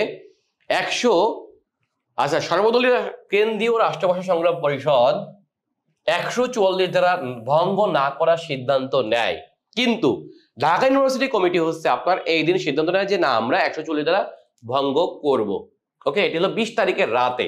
তার মানে 20 তারিখ রাতেই বুঝতে পারছে যে 21 তারিখ কি হতে যাচ্ছে এটা মোটামুটি, এবং পাকিস্তান অলরেডি তখন হচ্ছে আপনার এখন এই মুহূর্তে আমাদের মনে রাখতে হবে যে 20 তারিখে অর্থাৎ তারপরের দিন হচ্ছে 21 তারিখ, ওই সময় পাকিস্তানের প্রধানমন্ত্রী কে ছিল আর পূর্ব বাংলার মুখ্যমন্ত্রী কে ছিল। আচ্ছা, মনে রাখতে হবে পাকিস্তানের প্রধানমন্ত্রী ছিল হচ্ছে আপনার খাজা নাজিমউদ্দিন, আর পূর্ব বাংলার মুখ্যমন্ত্রী ছিল হচ্ছে আপনার সেটা হচ্ছে খাজা নুরুল আমিন। তার মানে বুঝতে পারছেন দুই ব্যক্তিই হচ্ছে আপনার উর্দুভাষী, ঠিক আছে, উর্দুভাষী বাট বাংলাদেশি, অর্থাৎ পূর্ব পাকিস্তানি। আচ্ছা, 21 ফেব্রুয়ারি 1952 এই দিন ঢাবির কলাভবনের সামনে আমতলায় ছাত্র ছাত্রীদের জমায়েত। এখানে আমাদের বুঝতে হবে ঢাবির কলাভবনের আমতলা, তখনকার ঢাবির কলাভবন মানে হচ্ছে বর্তমান ঢামেক। ঢামেক মানে কি, ঢাকা মেডিকেল কলেজের মূল ভবনের নাম ছিল হচ্ছে ঢাকা ইউনিভার্সিটি কলাভবন, এটা আপনারা জানেন কিনা। এবং আমতলা, আমতলা মানে হলো বর্তমান কেন্দ্রীয় শহীদ মিনার। যারা ওই দিকটা ছিলেন তারা জানেন যে আজকের যে ঢাকা মেডিকেলের মূল ভবনটা, পুরাতন ভবনটা আপনারা দেখতে পান, লম্বা যে ভবনটা আছে ওইটাই ছিল তখনকার সময়ে ঢাকা ইউনিভার্সিটির কলা ভবন, এবং তার সামনে আমতলা মানে হলো বর্তমান যেখানে শহীদ মিনার ওখানে একটা বড় আম গাছ ছিল, এটির নাম হচ্ছে আপনার আমতলা। দেখবেন যে এটি বর্তমানে ডাকসুর সংগ্রহশালায় সংরক্ষিত রয়েছে, ঠিক আছে। এখানে বসে হচ্ছে আপনার ছাত্র নেতারা হচ্ছে আপনার কি হয়, জমায়েত করে। কিন্তু আমরা জানি যে ওই দিন কি ছিল, ওই দিন ছিল হচ্ছে আপনার 144 ধারা। তার মানে 144 ধারা মানে হচ্ছে আপনার যদি ভঙ্গ করলে একসাথে যদি 5-6 জন একত্রিত হয় তাহলে কিন্তু পুলিশ গুলি করতে বাধ্য হবে, এবং সেটাই হয়েছে। এখন দেখেন বেলা 12টা থেকে 3টার মধ্যে হচ্ছে আপনার 144 ধারা ভঙ্গের সিদ্ধান্ত হয়, এবং বিকেল 3টা থেকে শুরু হয় 10 জনের ছোট ছোট ভাগ হয়ে মিছিল, এবং যারা হচ্ছে পূর্ব বাংলা আইন পরিষদ বর্তমান জগন্নাথ হলের দিকে মিছিলের যাত্রা। ব্যাপারটা আমরা বুঝতে পারছি। তখনকার সময়ে পূর্ব বাংলা আইন পরিষদ ছিল কোথায়? আচ্ছা, এটি ছিল মানে হচ্ছে আমাদের যে প্রাদেশিক কার্যালয়, এই পূর্ব পাকিস্তানের যে আপনার প্রাদেশিক কার্যালয় ছিল হচ্ছে আপনার বর্তমান ঢাকা ইউনিভার্সিটির জগন্নাথ হলে। তাহলে বর্তমান বিষয়টি বুঝতে হবে, ঠিক আছে। এবং ওই দিকে হচ্ছে আপনার যাত্রা শুরু করে মিছিল নিয়ে, ওকে। এবং কয়জন করে, মোটামুটি 10 জনের মতো করে হচ্ছে আপনার ছোট ছোট মিছিল। তার মানে ঢাকা ইউনিভার্সিটি বলতে তখনকার সময়ে মেইন পয়েন্টটা ছিল আজকের ঢাকা মেডিকেল কলেজ এবং আজকের শহীদ মিনার ওখান থেকে। আর যারা ঢাকা ইউনিভার্সিটি চিনেন তারা জানেন যে আপনার জগন্নাথ হল হচ্ছে আপনার ঠিক শহীদ মিনার থেকে একটু পূর্ব দিকে বা পশ্চিম দিকে, ওকে। এবং ওই দিকটা যেতে হলে হচ্ছে আপনার ওইটা ছিল হচ্ছে পার্লামেন্ট ভবন, অস্থায়ী পার্লামেন্ট ভবন, যাকে বলা হয় পূর্ব বাংলা আইন পরিষদ, অর্থাৎ প্রাদেশিক ভবন ছিল জগন্নাথ হলটা, ওকে। দেখেন বিকেল 3:20 হচ্ছে পুলিশের গুলি বর্ষণ, মানে 3টার পরে 20 মিনিট পরেই হচ্ছে আপনার পুলিশ কি করে, গুলি বর্ষণ করে এবং সেই গুলিতে হচ্ছে আপনার শহীদ হন কে? রফিক। তাহলে প্রথম শহীদ হন কে? রফিক, মনে রাখবে। তাহলে 21-এর প্রথম শহীদের নাম কি? রফিক। এরপর দেখেন যে আব্দুল জব্বার 21-এর দ্বিতীয় শহীদ এবং ঢাকা বিশ্ববিদ্যালয়ের রাষ্ট্রবিজ্ঞান বিভাগের ছাত্র আবুল বরকত। আবুল বরকত পড়তো হলো MA ক্লাসে, MA তে পড়তো, রাষ্ট্রবিজ্ঞানে MA, ঠিক আছে। তার মানে দেখেন বর্তমানে যেটাকে আমরা বলি MSS বলতে পারি, ওকে, তখন হচ্ছে আপনার MA। তার মানে এখানে নিহত হন হচ্ছে আপনার 3 জন এবং 3 জন হচ্ছে আপনার ভাষা আন্দোলনে যে আপনার গুরুত্বপূর্ণ 3 জন সদস্য, রফিক, জব্বার এবং হচ্ছে আপনার আবুল বরকত। এবং আবুল বরকত পড়তে হচ্ছে আপনার ঢাকা ইউনিভার্সিটিতে এবং রাষ্ট্রবিজ্ঞান বিভাগের ছাত্র ছিল MA তে, এবং তিনি মানে 2টা বিভাগে পড়ছে, মেবি প্রথমে বাংলা, পরবর্তীতে মনে হয় MA করছে রাষ্ট্রবিজ্ঞানে। ওকে, তাহলে আমরা মনে হয় এই ঘটনাটুকু বুঝতে পারছি। তাহলে 21-এর প্রথম শহীদকে, দ্বিতীয় শহীদকে এবং 21 তারিখে কে কে শহীদ হয় এটা আমরা মনে রাখবো। আচ্ছা দেখেন ওই দিন শহীদ হন 4 জন, ঠিক আছে। ওই দিন শহীদ হয় কত? মানে 21 তারিখে। ওই দিন মানে 21 তারিখে শহীদ হয় মোট 4 জন, আব্দুল জব্বার, আবুল বরকত, আব্দুল সালাম, এবং আহত হন হচ্ছে আপনার 17 জন। আচ্ছা 22 ফেব্রুয়ারি 1952 পরের দিন এই যে 21 তারিখে যারা শহীদ হয়েছে তাদের জন্য হচ্ছে আপনার নিহতদের স্মরণে হচ্ছে গায়েবানা জানাজা হয় এবং শোক মিছিল হয়। এই যে শোক মিছিল করছে মানে প্রতিবাদ মিছিল করছে, যে আগের দিন আমরা রফিককে হারাইছি, জব্বারকে হারাইছি, তো তারপর হচ্ছে বরকতকে হারাইছি, সো পরের দিন কি হয়? ওদের জানাজা হয়। এবং জানাজার পরে হচ্ছে আপনার ঢাকা মেডিকেলের পাশে যেখানে আজকে শহীদ মিনার, ওইখানে বসে হচ্ছে আপনার জানাজা হয় এবং জানাজার পরে হচ্ছে আপনার প্রতিবাদ মিছিল হয়। ব্যাপারটা আপনারা বুঝছেন? এখন দ্বিতীয় দিন ওদের স্মরণে যে প্রতিবাদ মিছিল হয় জানাজার পরে, আফটার জানাজা, তারপরে আবার পুলিশ সেখানেও হচ্ছে আপনার কি করে? গুলি বর্ষণ করে।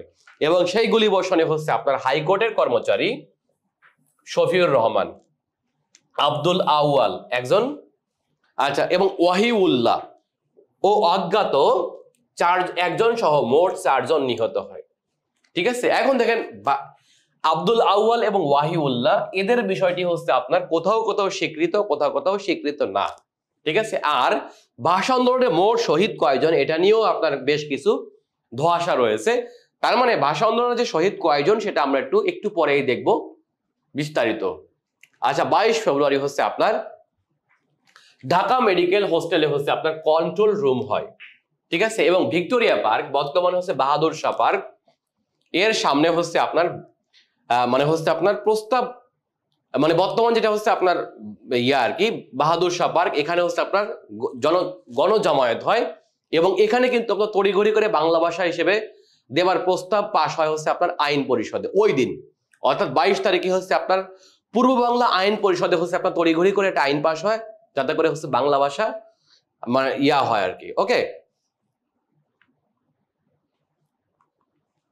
আচ্ছা আমরা দেখতে পাচ্ছি 23 ফেব্রুয়ারি 1952 এটা হলো আবুল বরকত মানে ঢাবির স্টুডেন্ট, ওনার শহীদ হওয়ার স্থান যেটা হচ্ছে আজকের যেটা কেন্দ্রীয় শহীদ মিনার, এখানে হচ্ছে আপনার প্রথম শহীদ মিনার নির্মিত হয়, যার উচ্চতা ছিল হচ্ছে আপনার 12 ফুট এবং এটি হচ্ছে আপনার স্থাপন করে হচ্ছে বদরুল আলম, ঠিক আছে। বদরুল আলম হচ্ছে আপনার এটি প্রতিষ্ঠা করে। এবার দেখেন পরের দিন হচ্ছে আপনার 24 ফেব্রুয়ারি 1952 এই দিন হচ্ছে ভোর 6টায় এই শহীদ স্মৃতিস্তম্ভ হচ্ছে আপনার এটাকে উদ্বোধন করে হচ্ছে আপনার 10টায় হচ্ছে আপনার শফিউর রহমানের পিতা, ওনার নাম হচ্ছে আপনার মাহবুবুর রহমান, ওনার নাম হচ্ছে কি মাহবুবুর রহমান। আচ্ছা এরপর দেখেন 26 ফেব্রুয়ারি কিন্তু ওই শহীদ মিনার কিন্তু আপনার ভেঙে ফেলা হয় এবং 26 ফেব্রুয়ারি হচ্ছে আপনার দৈনিক আজাদের সম্পাদক হচ্ছে আবুল কালাম শামসুদ্দিন কর্তৃক শহীদ মিনারটি হচ্ছে আপনার পুনরায় উদ্বোধন করা হয়, যেটা আমরা এখন দেখতে পাচ্ছি। এটি হলো আপনার বর্তমান শহীদ মিনারটির জায়গায় একেবারে সেম, ওটি হচ্ছে আপনার দ্বিতীয়বার আবার হচ্ছে আপনার উদ্বোধন হয় দৈনিক আজাদের সম্পাদক শামসুদ্দিন আবুল কালাম কর্তৃক। আচ্ছা এরপর দেখেন আমরা দেখতে পাচ্ছি জিন্নার ঘোষণা, জিন্না যে ঘোষণা দিল এটা আমরা অলরেডি আগে আলোচনা করে ফেলছি, আমরা নেক্সটে যাই। আচ্ছা পূর্ব বাংলা ভাষা কমিটির সভাপতি কে ছিল? ইনি ছিলেন মাওলানা আকরাম খাঁ, নামটা আমরা মনে রাখবো, একটু ব্যতিক্রম। আচ্ছা, এরপর দেখেন সর্বদলীয় রাষ্ট্রভাষা সংগ্রাম কমিটির সভাপতি ছিল আতাউর রহমান এবং আহ্বায়ক ছিল হচ্ছে আপনার গোলাম মাহবুব, মনে রাখবো। আচ্ছা, এইখানে হচ্ছে আমরা যেই ইয়ারগুলো পড়ছিলাম মোটামুটি যেগুলো আলোচনা করছি তার মধ্য থেকে হচ্ছে আপনার ইম্পর্টেন্ট কয়েকটি লাইন যেগুলো হচ্ছে আমরা মনে রাখবো। আচ্ছা, এইখানে একটু বলে রাখা দরকার, ভাষা দিবস এখন আমরা ভাষা দিবস হিসেবে পালন করি কত, 52 পর থেকে আমরা ভাষা দিবস পালন করি হচ্ছে 21 ফেব্রুয়ারি, কিন্তু তার আগে ন্যাশনাল ল্যাঙ্গুয়েজ ডে ছিল হচ্ছে আপনার 11 মার্চ। তাহলে 11 মার্চ এটা কিন্তু আপনার বিসিএস পরীক্ষায় প্রশ্ন আসছিল 41তম বিসিএস এ, মনে রাখবেন। আচ্ছা, আমরা দেখতে পাচ্ছি 52 ভাষা আন্দোলনের সময় পূর্ব বাংলার মুখ্যমন্ত্রী ছিল নুরুল আমিন, সেই কুখ্যাত নুরুল আমিন যে হচ্ছে পুলিশকে হচ্ছে আপনার গুলি বর্ষণের নির্দেশ দেয় হচ্ছে আপনার এই নুরুল আমিন। আচ্ছা, এই যে ভাষা আন্দোলনের সময় হচ্ছে পাকিস্তানের প্রধানমন্ত্রী নাম হচ্ছে আপনার খাজা নাজিমউদ্দিন, ইনি হলেন সেই খাজা নাজিমউদ্দিন। আচ্ছা, দেখতে পাচ্ছি আমরা পাকিস্তানের মোট জনসংখ্যা ছিল কত, সেখানে কত ভাগের লোকের ভাষা ছিল বাংলা সেটা আমরা দেখতে পাচ্ছি, আর কত ভাগ ছিল হচ্ছে আপনার উর্দু ভাষা, সেটা হচ্ছে আপনার মোট পাকিস্তানের 6 ভাগ হচ্ছে আপনার উর্দু ভাষায় কথা বলতো, আর পাকিস্তানের 54 ভাগ কথা বলতে হচ্ছে আপনার বাংলা ভাষায়, অথবা কোথাও বলা আছে হচ্ছে আপনার 56 ভাগ হচ্ছে কথা বলতো বাংলা ভাষায়।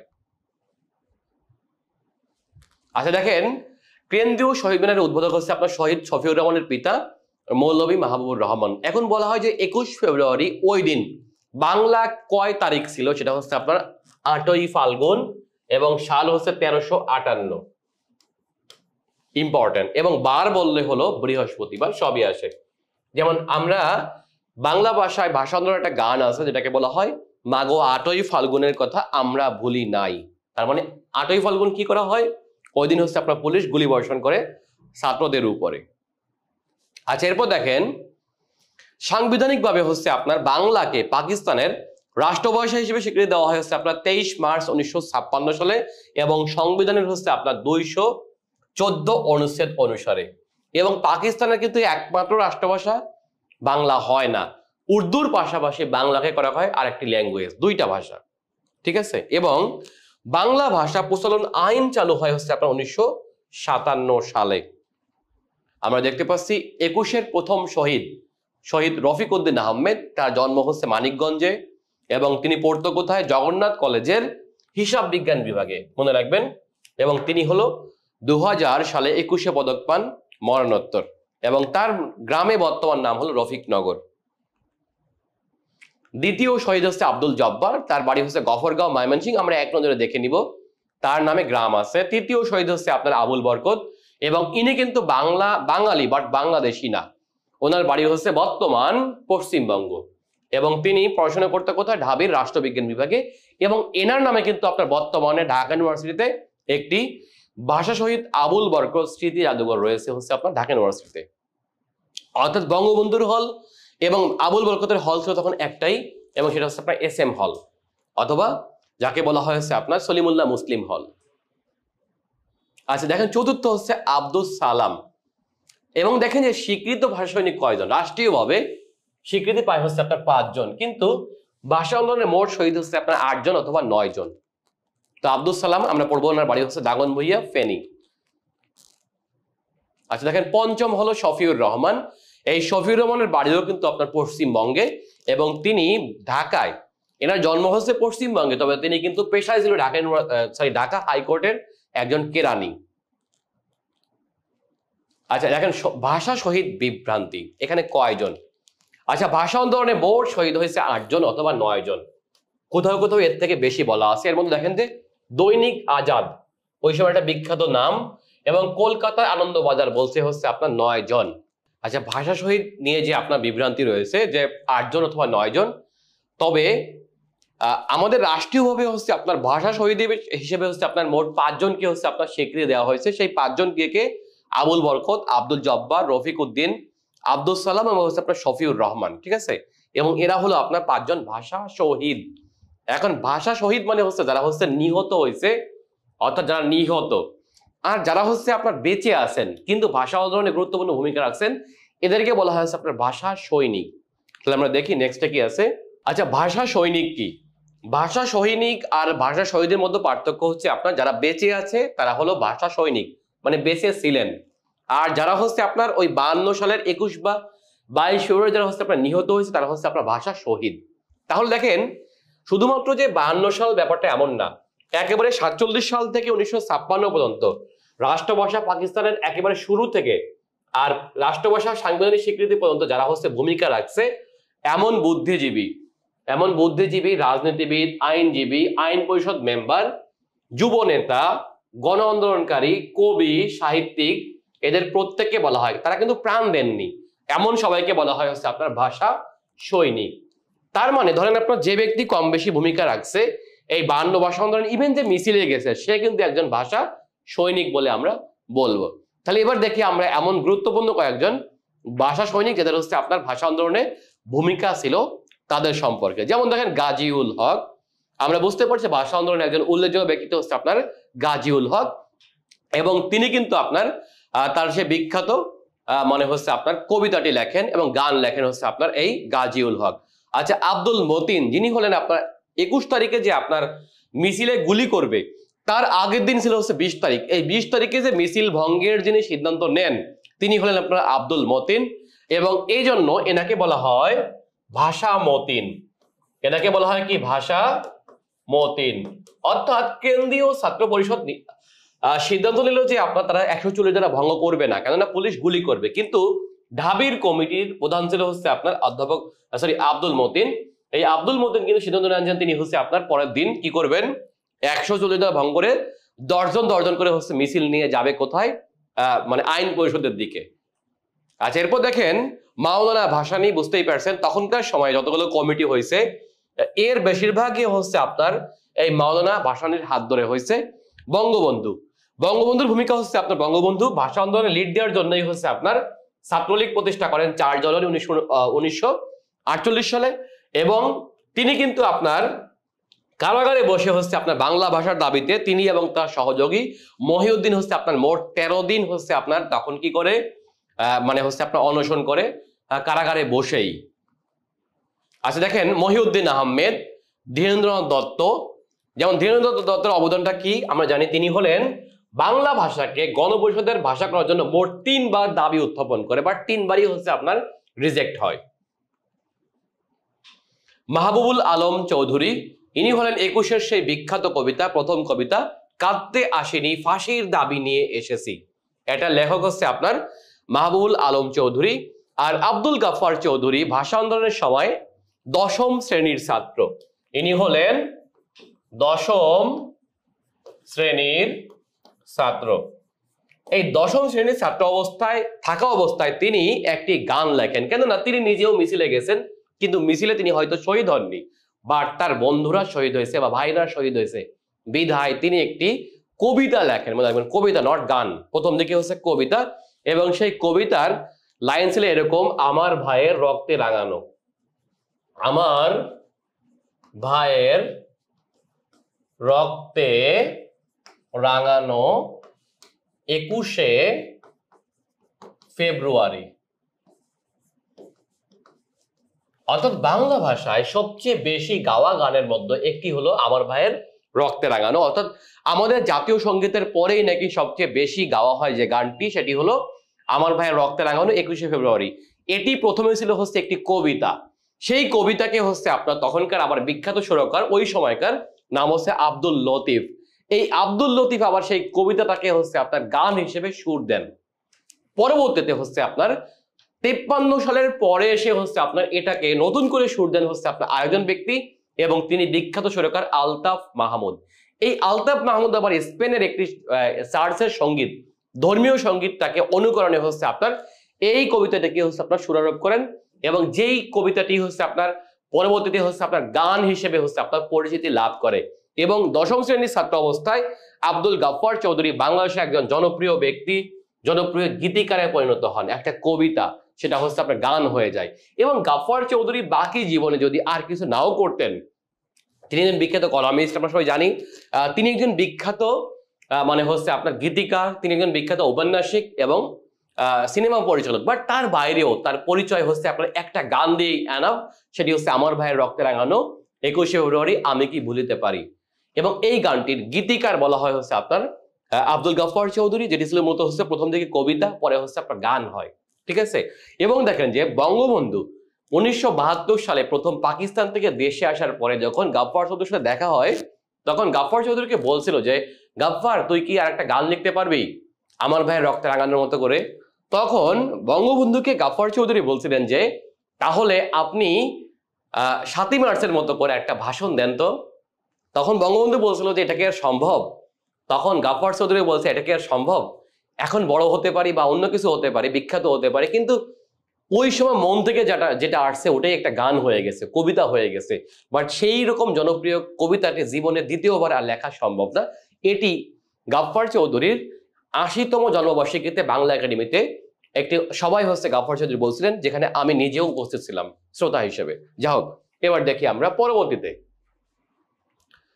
জহির রায়হান। বুঝতেই পারছেন 21-এর একজন বিখ্যাত ভাষা সৈনিকের নাম হচ্ছে আপনার জহির রায়হান, যিনি একজন বিখ্যাত মানে হচ্ছে আপনার সিনেমা পরিচালক, এবং তিনি কিন্তু আপনার ভাষা আন্দোলন ভিত্তিক তিনি হচ্ছে আপনার সিনেমা রচনা মানে তৈরি করেন। অধ্যক্ষ আবুল কাশেম, যিনি হলেন ভাষা আন্দোলনের মূল ফাউন্ডার বলা হয়েছে অধ্যক্ষ আবুল কাশেমকে, এবং যিনি কিন্তু আপনার তমদ্দিন মজলিসের মেইন প্রতিষ্ঠাতা হচ্ছে আবুল কাশেম। আমরা দেখতে পাচ্ছি অধ্যাপক নুরুল হক ভুইয়া, তিনি হলেন রাষ্ট্রভাষা সংগ্রাম পরিষদের প্রথম আহ্বায়ক ছিল হচ্ছে অধ্যাপক নুরুল হক ভুইয়া, ইনি ঢাবির একজন অধ্যাপক। অলি আহাদ, একজন বিখ্যাত ভাষা সৈনিকের নাম হচ্ছে আপনার অলি আহাদ। আচ্ছা, আহমদ রফিক, ইনি কিন্তু বিখ্যাত একজন কলামিস্ট এবং ভাষা আন্দোলনের একজন অন্যতম সৈনিক হচ্ছে আপনার প্রফেসর আনিসুজ্জামান, তিনি ভাষা আন্দোলনের অন্যতম একজন পুরোধা ব্যক্তিত্ব অধ্যাপক আনিসুজ্জামান। আচ্ছা, মোহাম্মদ হাবিবুর রহমান, বাংলাদেশের একজন সাবেক বিচারপতি এবং তিনি একজন বিখ্যাত ভাষা সৈনিক। মমতাজ বেগম, তিনি একজন বিখ্যাত ভাষা সৈনিক হিসেবে আমরা জানি। আচ্ছা, জিল্লুর রহমান, বাংলাদেশের সাবেক রাষ্ট্রপতি এবং তখনকার সময় একজন বিখ্যাত আওয়ামী লীগের নেতা। সুফিয়া কামাল, একজন বিখ্যাত কবি, বাংলাদেশ নারী জাগরণের একজন অন্যতম পথিকৃত হচ্ছে আপনার সুফিয়া কামাল। রওশন আরা বাচ্চু, একজন বিখ্যাত ভাষা সৈনিক। কামাল লোহানী, নাদেরা বেগম, সুফিয়া আহমেদ, জাতীয় অধ্যাপক সুফিয়া আহমেদ, এরা প্রত্যেকেই হচ্ছে আপনার উল্লেখযোগ্য ভাষা সৈনিক। আচ্ছা, ভাষা কন্যা বলা হয়েছে আপনার নাদেরা বেগম এবং সুফিয়া আহমেদকে, এই দুই ব্যক্তিকে বলা হয় ভাষা কন্যা।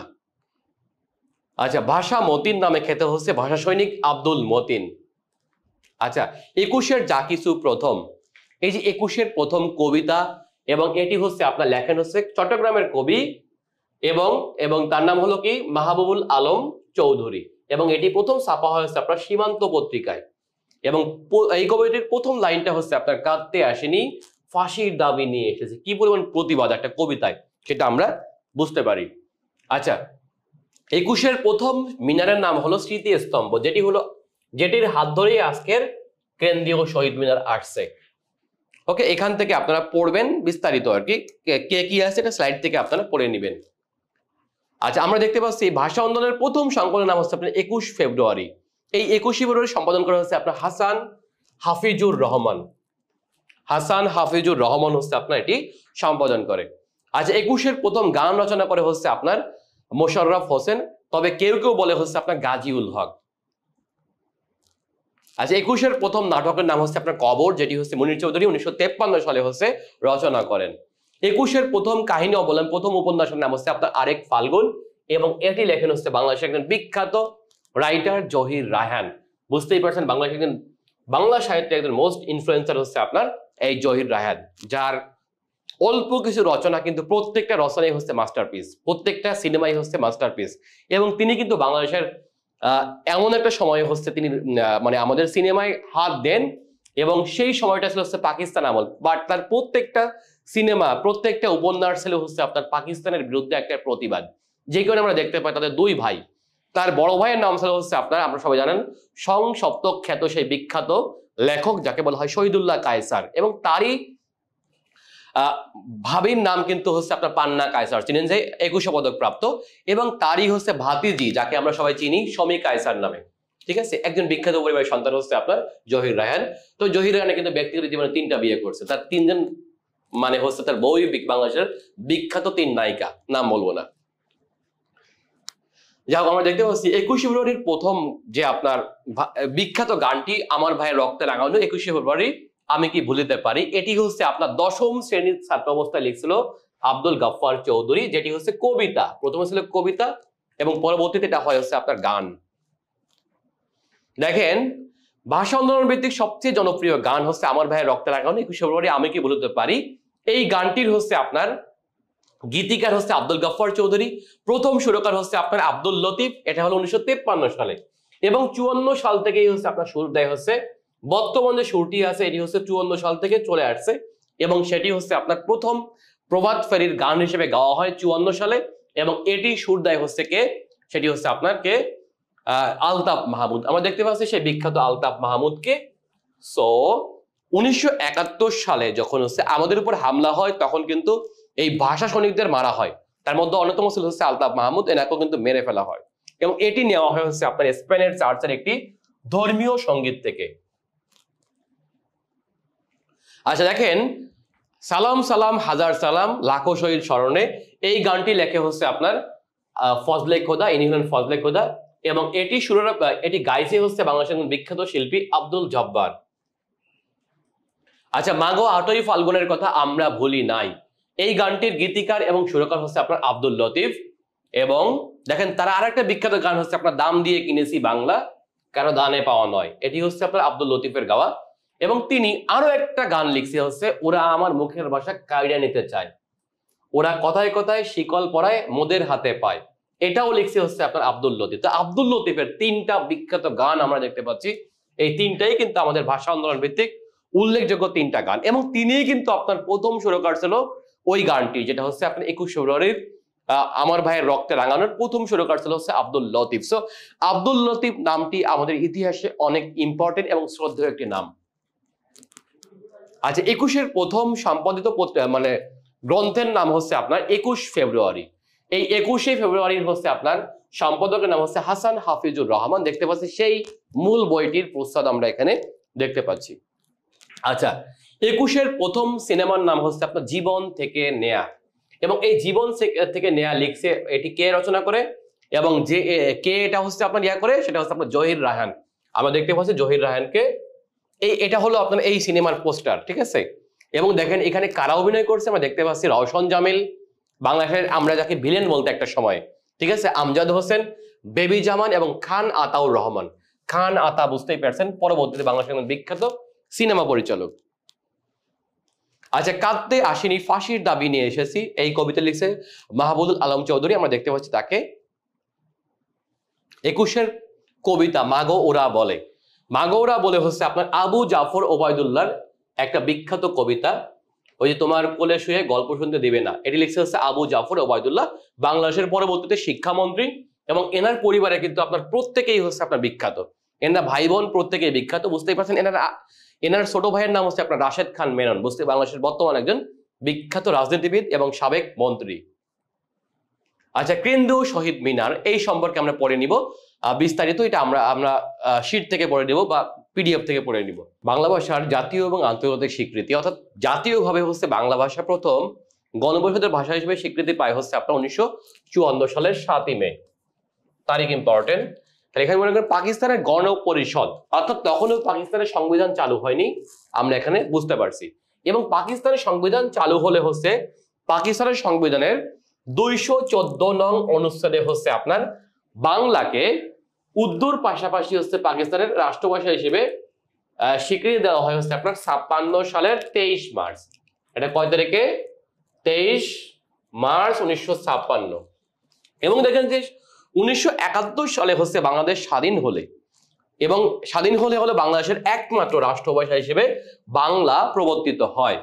এবং দেখেন যে বাংলাদেশ সরকার হচ্ছে আপনার 1987 সালে হচ্ছে আপনার বাংলা ভাষা আইন প্রচলন করে এবং তা জারি করে, অর্থাৎ সর্বস্তরে হচ্ছে আপনার বাংলাকে নিশ্চিত করার জন্য হচ্ছে আপনার এটাকে এই আইন জারি করা হয় 1987 সালে। আচ্ছা, 1999 সালে 17 নভেম্বর, খুব ইম্পর্টেন্ট, 1999 সালের হচ্ছে আপনার 17 নভেম্বর হচ্ছে ইউনেস্কো বাংলা ভাষাকে, দেখেন ইউনেস্কো বাংলা ভাষাকে হচ্ছে কি করে আন্তর্জাতিক মাতৃভাষা দিবস হিসেবে হচ্ছে আপনার স্বীকৃতি দেয়। সো বাংলার প্রতি কিন্তু আপনার সম্মান এখান থেকে বেড়ে যায়। অর্থাৎ বাংলা হচ্ছে আন্তর্জাতিক মাতৃভাষা হিসেবে হচ্ছে আপনার স্বীকৃতি লাভ করে। দেখেন এর পেছনে অবদান ছিল হচ্ছে কানাডার ভ্যানকুভারের প্রবাসী mother language lovers of the world নামে একটি সংগঠন, এবং তার দুই সংগঠক নাম হচ্ছে রফিকুল ইসলাম এবং হচ্ছে আব্দুল সালাম, এদের নাম। এবং দেখেন যে বর্তমানে ইউনেস্কোর সকল মেম্বার অর্থাৎ 193 বা এটা যদি কমে বাড়ে যাই হোক না কেন, এই সব দেশে হচ্ছে আপনার 21 ফেব্রুয়ারি আন্তর্জাতিক মাতৃভাষা দিবস উদযাপিত হয়। সো একজন বাঙালি হিসেবে আমরা এখানে গর্ব করতেই পারি যে আমাদের ল্যাঙ্গুয়েজ হচ্ছে ইন্টারন্যাশনাল মাদার ল্যাঙ্গুয়েজ, এবং মাদার ল্যাঙ্গুয়েজ ডে পালন করা হয় 21 ফেব্রুয়ারিকে। এবং পৃথিবীতে বাঙালি একমাত্র জাতি যারা হলো তাদের ভাষার দাবি প্রতিষ্ঠার জন্য প্রাণ দিয়েছে, এবং তাও একবার না, দুইবার। আমরা জানি যে 1952 সালে একবার প্রাণ দেয়, এবং 1962 সালে হচ্ছে আপনার আবারও প্রাণ দেয়, সেটি হচ্ছে আপনার আসামের শিলচরে, এবং সেটি দেয় হচ্ছে ভারতীয় নাগরিকরা। সো বাংলা ভাষা একমাত্র ভাষা পৃথিবীর যার আন্দোলনের জন্য হচ্ছে দুইবার হচ্ছে আপনার জাতি প্রাণ দিয়েছে, এবং বাঙালি জাতি। আমরা দেখতে পাচ্ছি ভাষা আন্দোলনের প্রেক্ষিতে সৃষ্টি হওয়া সংগঠন যেটি হচ্ছে আপনার বাংলা একাডেমি। এটি হলো আপনার বাংলা একাডেমির সেই বিখ্যাত ভবন, এবং এটি ছিল কিন্তু আপনার নুরুল আমিনের বাসভবন। আপনি চিন্তা করেন, নুরুল আমিন কে? পাকিস্তানের মানে পূর্ব পাকিস্তানের মুখ্যমন্ত্রী, ঠিক আছে? ব্যাপারটা আপনারা বুঝছেন কেন? নুরুল আমিন যেই ব্যক্তি হচ্ছে এই তখন এটার নাম ছিল হলো কি বর্ধমান হাউস। এই বর্ধমান হাউসে বসে হচ্ছে আপনার সে ছাত্রদের উপর হচ্ছে আপনার গুলি করার নির্দেশ দেয় যাতে বাংলা ভাষা না হয়। অথচ সেই ভবনটি আজকে বাংলা ভাষা দাবির যে সংগঠন, বাংলা ভাষার বানান রসিকার না দীর্ঘিকার কি হবে এটা ঠিক করে কে? সেটা হচ্ছে বাংলা একাডেমি। যেমন বাংলা একাডেমি লিখতে একটা সময় দীর্ঘিকার ছিল, এখন বাংলা একাডেমি নিজেই বলছে একাডেমি লিখতে হবে রসিকারে। সো বাংলা একাডেমি নিজেই তার নাম চেঞ্জ করে ফেলছে বাংলা একাডেমি। সো এটি সেই বাংলা একাডেমি যে এখান থেকে গুলি করে নির্দেশ দিয়েছিল নুরুল আমিন, এবং সেটি হলো বাংলা ভাষার দাবিতে মানে বাংলা ভাষা রক্ষার সংগঠন। চিন্তা করেন, এটি হলো আপনার ইতিহাস।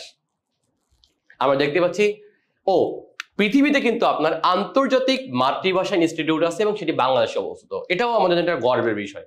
আমরা দেখতে পাচ্ছি আন্তর্জাতিক মাতৃভাষা ইনস্টিটিউট, এটি হলো ঢাকার সেগুন বাগিচায় অবস্থিত একটি আন্তর্জাতিক প্রতিষ্ঠান, এবং এটি কিন্তু আমাদের জন্য একটা গর্বের বিষয়। আমরা দেখতে পাচ্ছি এটা মূল ভবনের এক অংশ।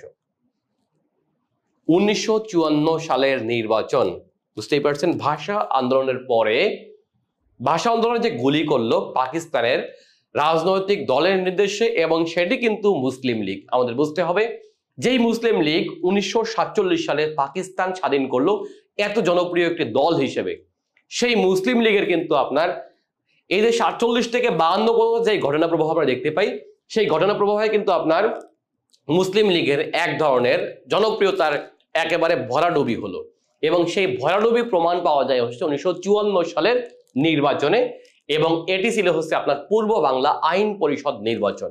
আমরা দেখতে পাই 54 সালের সাধারণ নির্বাচন কি ছিল। দেখেন এই যে নির্বাচন হয় হচ্ছে আপনার 10 মার্চ, এবং ফলাফল হয় হচ্ছে আপনার 2 এপ্রিল 1954 সালে, এবং এই নির্বাচনে মোট অংশগ্রহণকারী দল ছিল হচ্ছে আপনার 16টি। এখন আমরা এটাকে এই যে 54 নির্বাচনকে আমরা অনেকে বলি যুক্ত ফ্রন্টের নির্বাচন।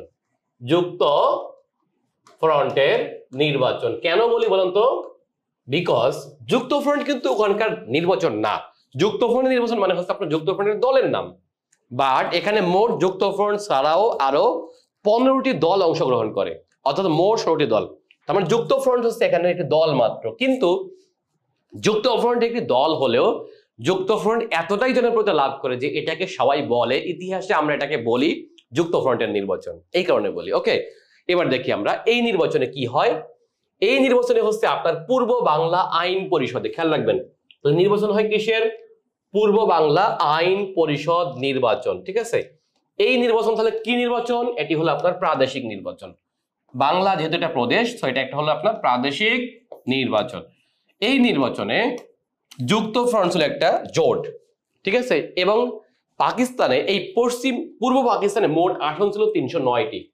এই 309টির মধ্যে মুসলিমদের জন্য ছিল হচ্ছে আপনার 237টি, তখন ছিল আপনার বিভক্তি নির্বাচন হতো, এবং অমুসলিমরা দাঁড়াবে হচ্ছে আপনার 72টি আসনে, আর সংরক্ষিত ছিল হচ্ছে আপনার 9টি আসন, মনে রাখবেন।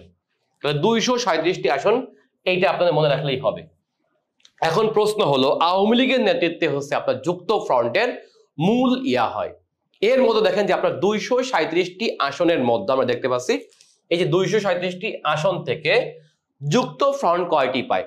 যুক্ত ফ্রন্ট পায় হচ্ছে আপনার 223টি আসন, চিন্তা করেন। তার মানে, এবং এককভাবে আওয়ামী মুসলিম লীগ মানে আজকের আওয়ামী লীগ পায় হচ্ছে আপনার 143টি, এটি হচ্ছে আপনার ভাসানী বঙ্গবন্ধুদের দল। আর কৃষক শ্রমিক প্রজা পার্টি পায় হচ্ছে আপনার 48টি, যেটি হলো শেরে বাংলার দল, এটির প্রধানকে শেরে বাংলা, এবং বাকিগুলো পায় হচ্ছে গণতন্ত্রের দল এবং নেজামি ইসলাম। তার মানে যুক্ত ফ্রন্টে রাজনৈতিক দল ছিল কয়টি? সেটি হচ্ছে আপনার 4টি, প্রধান 4টি, যারা হচ্ছে নির্বাচনে অংশগ্রহণ করে। এর মধ্যে আওয়ামী লীগ, তখনকার নাম ছিল আওয়ামী মুসলিম লীগ, যার প্রধান নেতা হচ্ছে আপনার কে? প্রধান নেতা হচ্ছে আপনার বঙ্গবন্ধু শেখ মুজিবুর রহমান, মাওলানা ভাসানী এবং হচ্ছে আপনার শামসুল হক। অন্যদিকে কৃষক শ্রমিক পার্টির প্রধান ছিল হচ্ছে আপনার কে? তিনি হলেন আপনার, আমরা দেখতে পাচ্ছি শেরে বাংলা একে ফজলুল হক, ইনি হলেন কে? শেরে বাংলা, আর ইনি কে? বঙ্গবন্ধু। সো 54 নির্বাচনে কিন্তু আপনার এরা সংখ্যাগরিষ্ঠতা লাভ করে। এখন যদি বলা হয় তাহলে গণতন্ত্রী দলের প্রধান কে ছিল? ইনি ছিলেন হচ্ছে আপনার হাজী মোহাম্মদ দানেশ, হাজী মোহাম্মদ দানেশ, দিনাজপুরের। ওকে, আচ্ছা এখন দেখেন দ্বিতীয় সর্বোচ্চ আসন পায় হচ্ছে আপনার অমুসলিমদের দল, যেটি হচ্ছে আপনার তফসিলি ফেডারেশন। এই তফসিলি ফেডারেশন পায় হচ্ছে আপনার 27টি। তাহলে প্রশ্ন হলো, তার মানে মুসলিম লীগ, যেই মুসলিম লীগ পাকিস্তান স্বাধীন করলো, সবচেয়ে জনপ্রিয় দল, তার ভাটা পড়লো কিসে? ভাটা পড়লো হচ্ছে আপনার সেই 52 যেই আমাদের উপর গুলি করছিল, সেই গুলি করার প্রতিবাদে কিন্তু জনগণ তাকে ভোট দেয়নি, এবং জনগণ ভোট না দেওয়ার উদাহরণ আমরা পাচ্ছি, কেননা মুসলিম লীগ কিন্তু সেকেন্ডও হয়নি।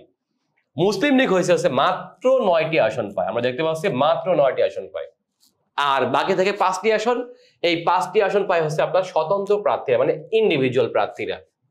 ওকে, তাহলে 54 নির্বাচনে দেখেন যে সবচেয়ে বেশি, যদি এককভাবে বলি তাহলে সবচেয়ে বেশি আসন পায় হচ্ছে আওয়ামী লীগ বা আওয়ামী মুসলিম লীগ। ঠিক আছে, এখন দেখেন নির্বাচনে ভরাডুবি হয়েছে সদ্য পাকিস্তান সৃষ্টি করা ক্ষমতাসীন দল মুসলিম লীগের। সো মুসলিম লীগের কি হয়? ভরাডুবি হয়। একটা মজার উদাহরণ বলি, ভরাডুবিটা কিভাবে হলো। 54 ভরাডুবি হয়। আমাদের বাড়ি হচ্ছে টুঙ্গিপাড়ায়, আমার বাড়ি, এবং বঙ্গবন্ধুর বাড়ি থেকে আমার বাড়ির দূরত্ব হচ্ছে আপনার 6 কিলোমিটার, এবং আমাদের মাঝখানে একটা নদী আছে, আপনারা জানেন যে সেটি হচ্ছে বাইগার অথবা বাঘিয়া নদী। ঠিক আছে, তো তখনকার সময়ে পাকিস্তানের বাণিজ্য মন্ত্রীর নাম ছিল হচ্ছে আপনার ওয়াহিদুজ্জামান।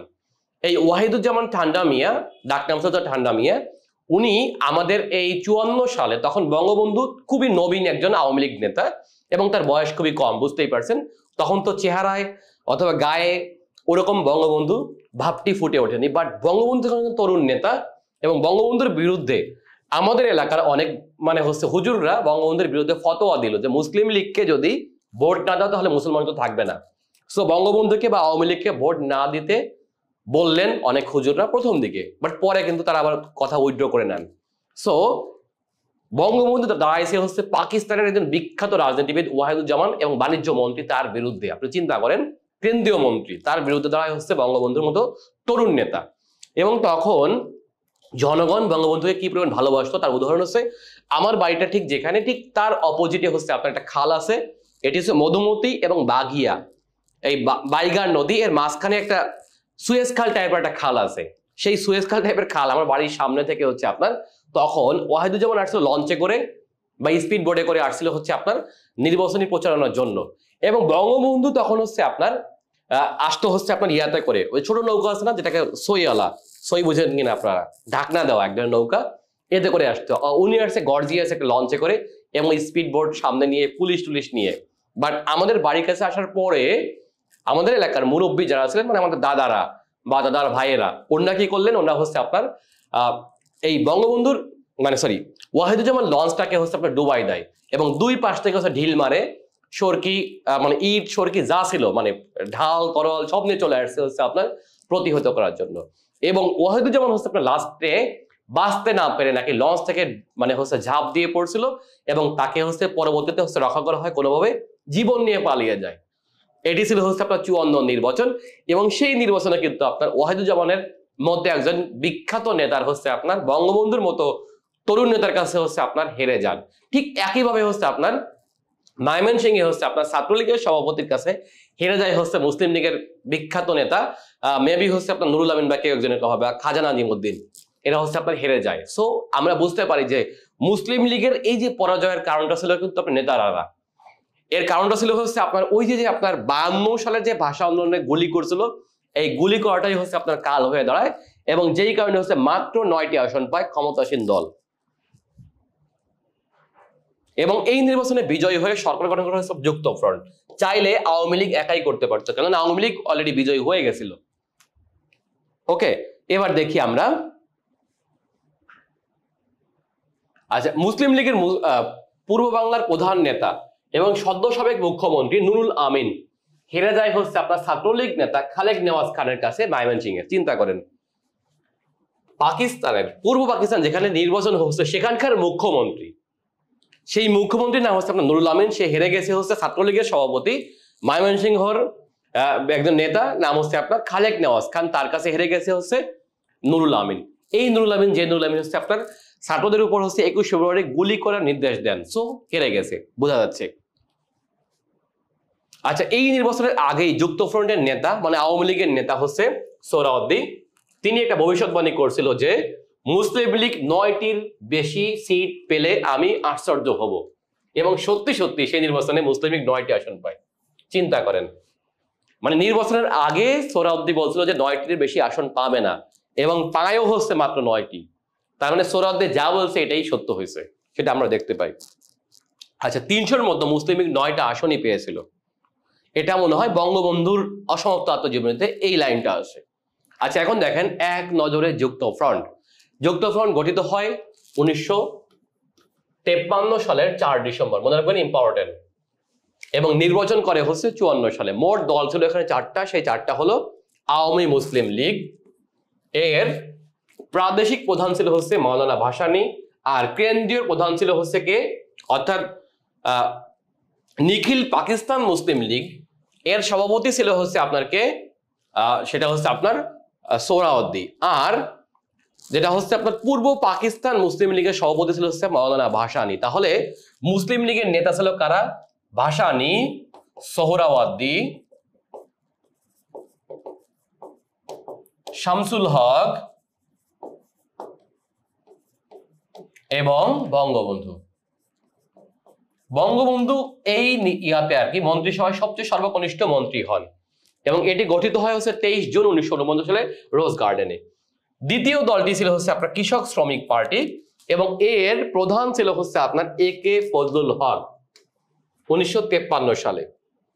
আচ্ছা, গণতন্ত্রী দল, এর প্রধান ছিল হচ্ছে আপনার হাজী মোহাম্মদ দানেশ, বুঝতেই পারছেন, যার নামে দিনাজপুরে একটি ইউনিভার্সিটি রয়েছে, এবং এটি গঠিত হয় 1953 সালে। এবং চতুর্থ দলটির নাম হচ্ছে নিজামী ইসলাম, যেটি হলো মৌলানা আতাহার আলীর একটি রাজনৈতিক দল, যেটি হচ্ছে গঠিত হয় 1953 সালে। 3টি 53 সালে, এর মধ্যে সিনিয়র হচ্ছে আওয়ামী লীগ। এবং দেখেন যে যুক্ত ফ্রন্টের যে মন্ত্রিসভা হয়, যেহেতু এদের মধ্যে বয়সের সিনিয়র, রাজনীতির সিনিয়র হচ্ছে আপনার একে ফজলুল হক, সো মুখ্যমন্ত্রী করা হয় একে ফজলুল হককে।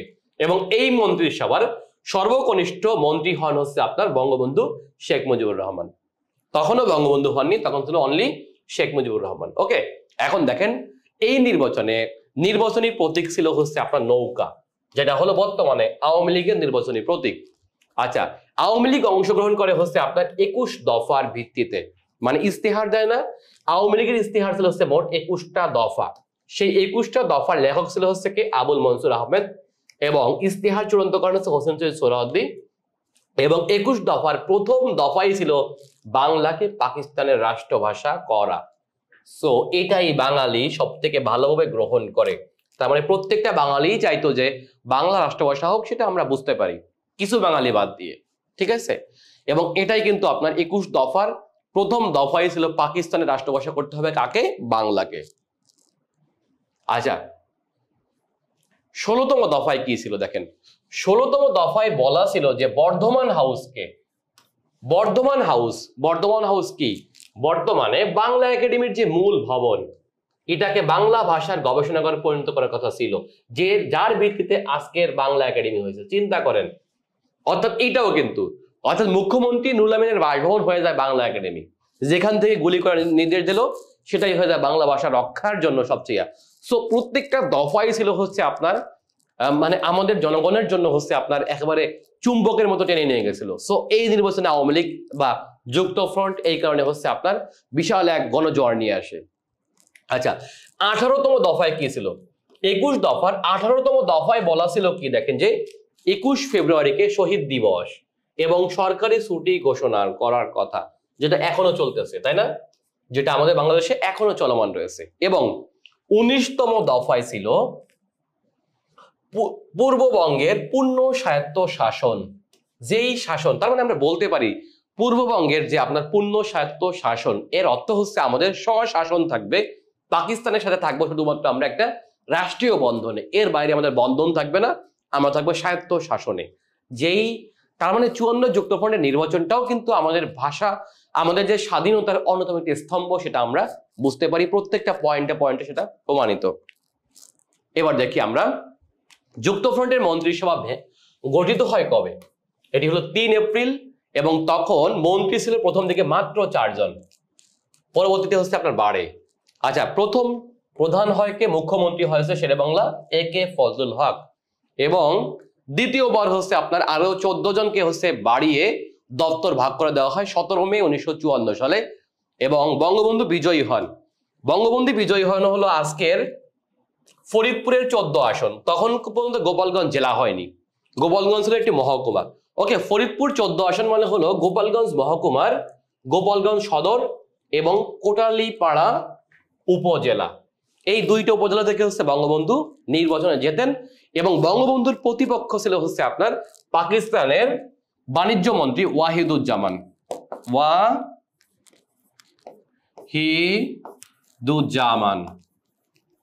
ঠিক আছে। এই ওয়াহিদুজ্জামান ছিল হচ্ছে মুসলিম লীগের, এবং এনাকে হচ্ছে জনগণ না মানে ক্রস করে দেয়, বুঝতেই পারছেন, জনপ্রিয় নেতা থেকে সে হয়ে যায় একেবারে জনবিরল নেতা।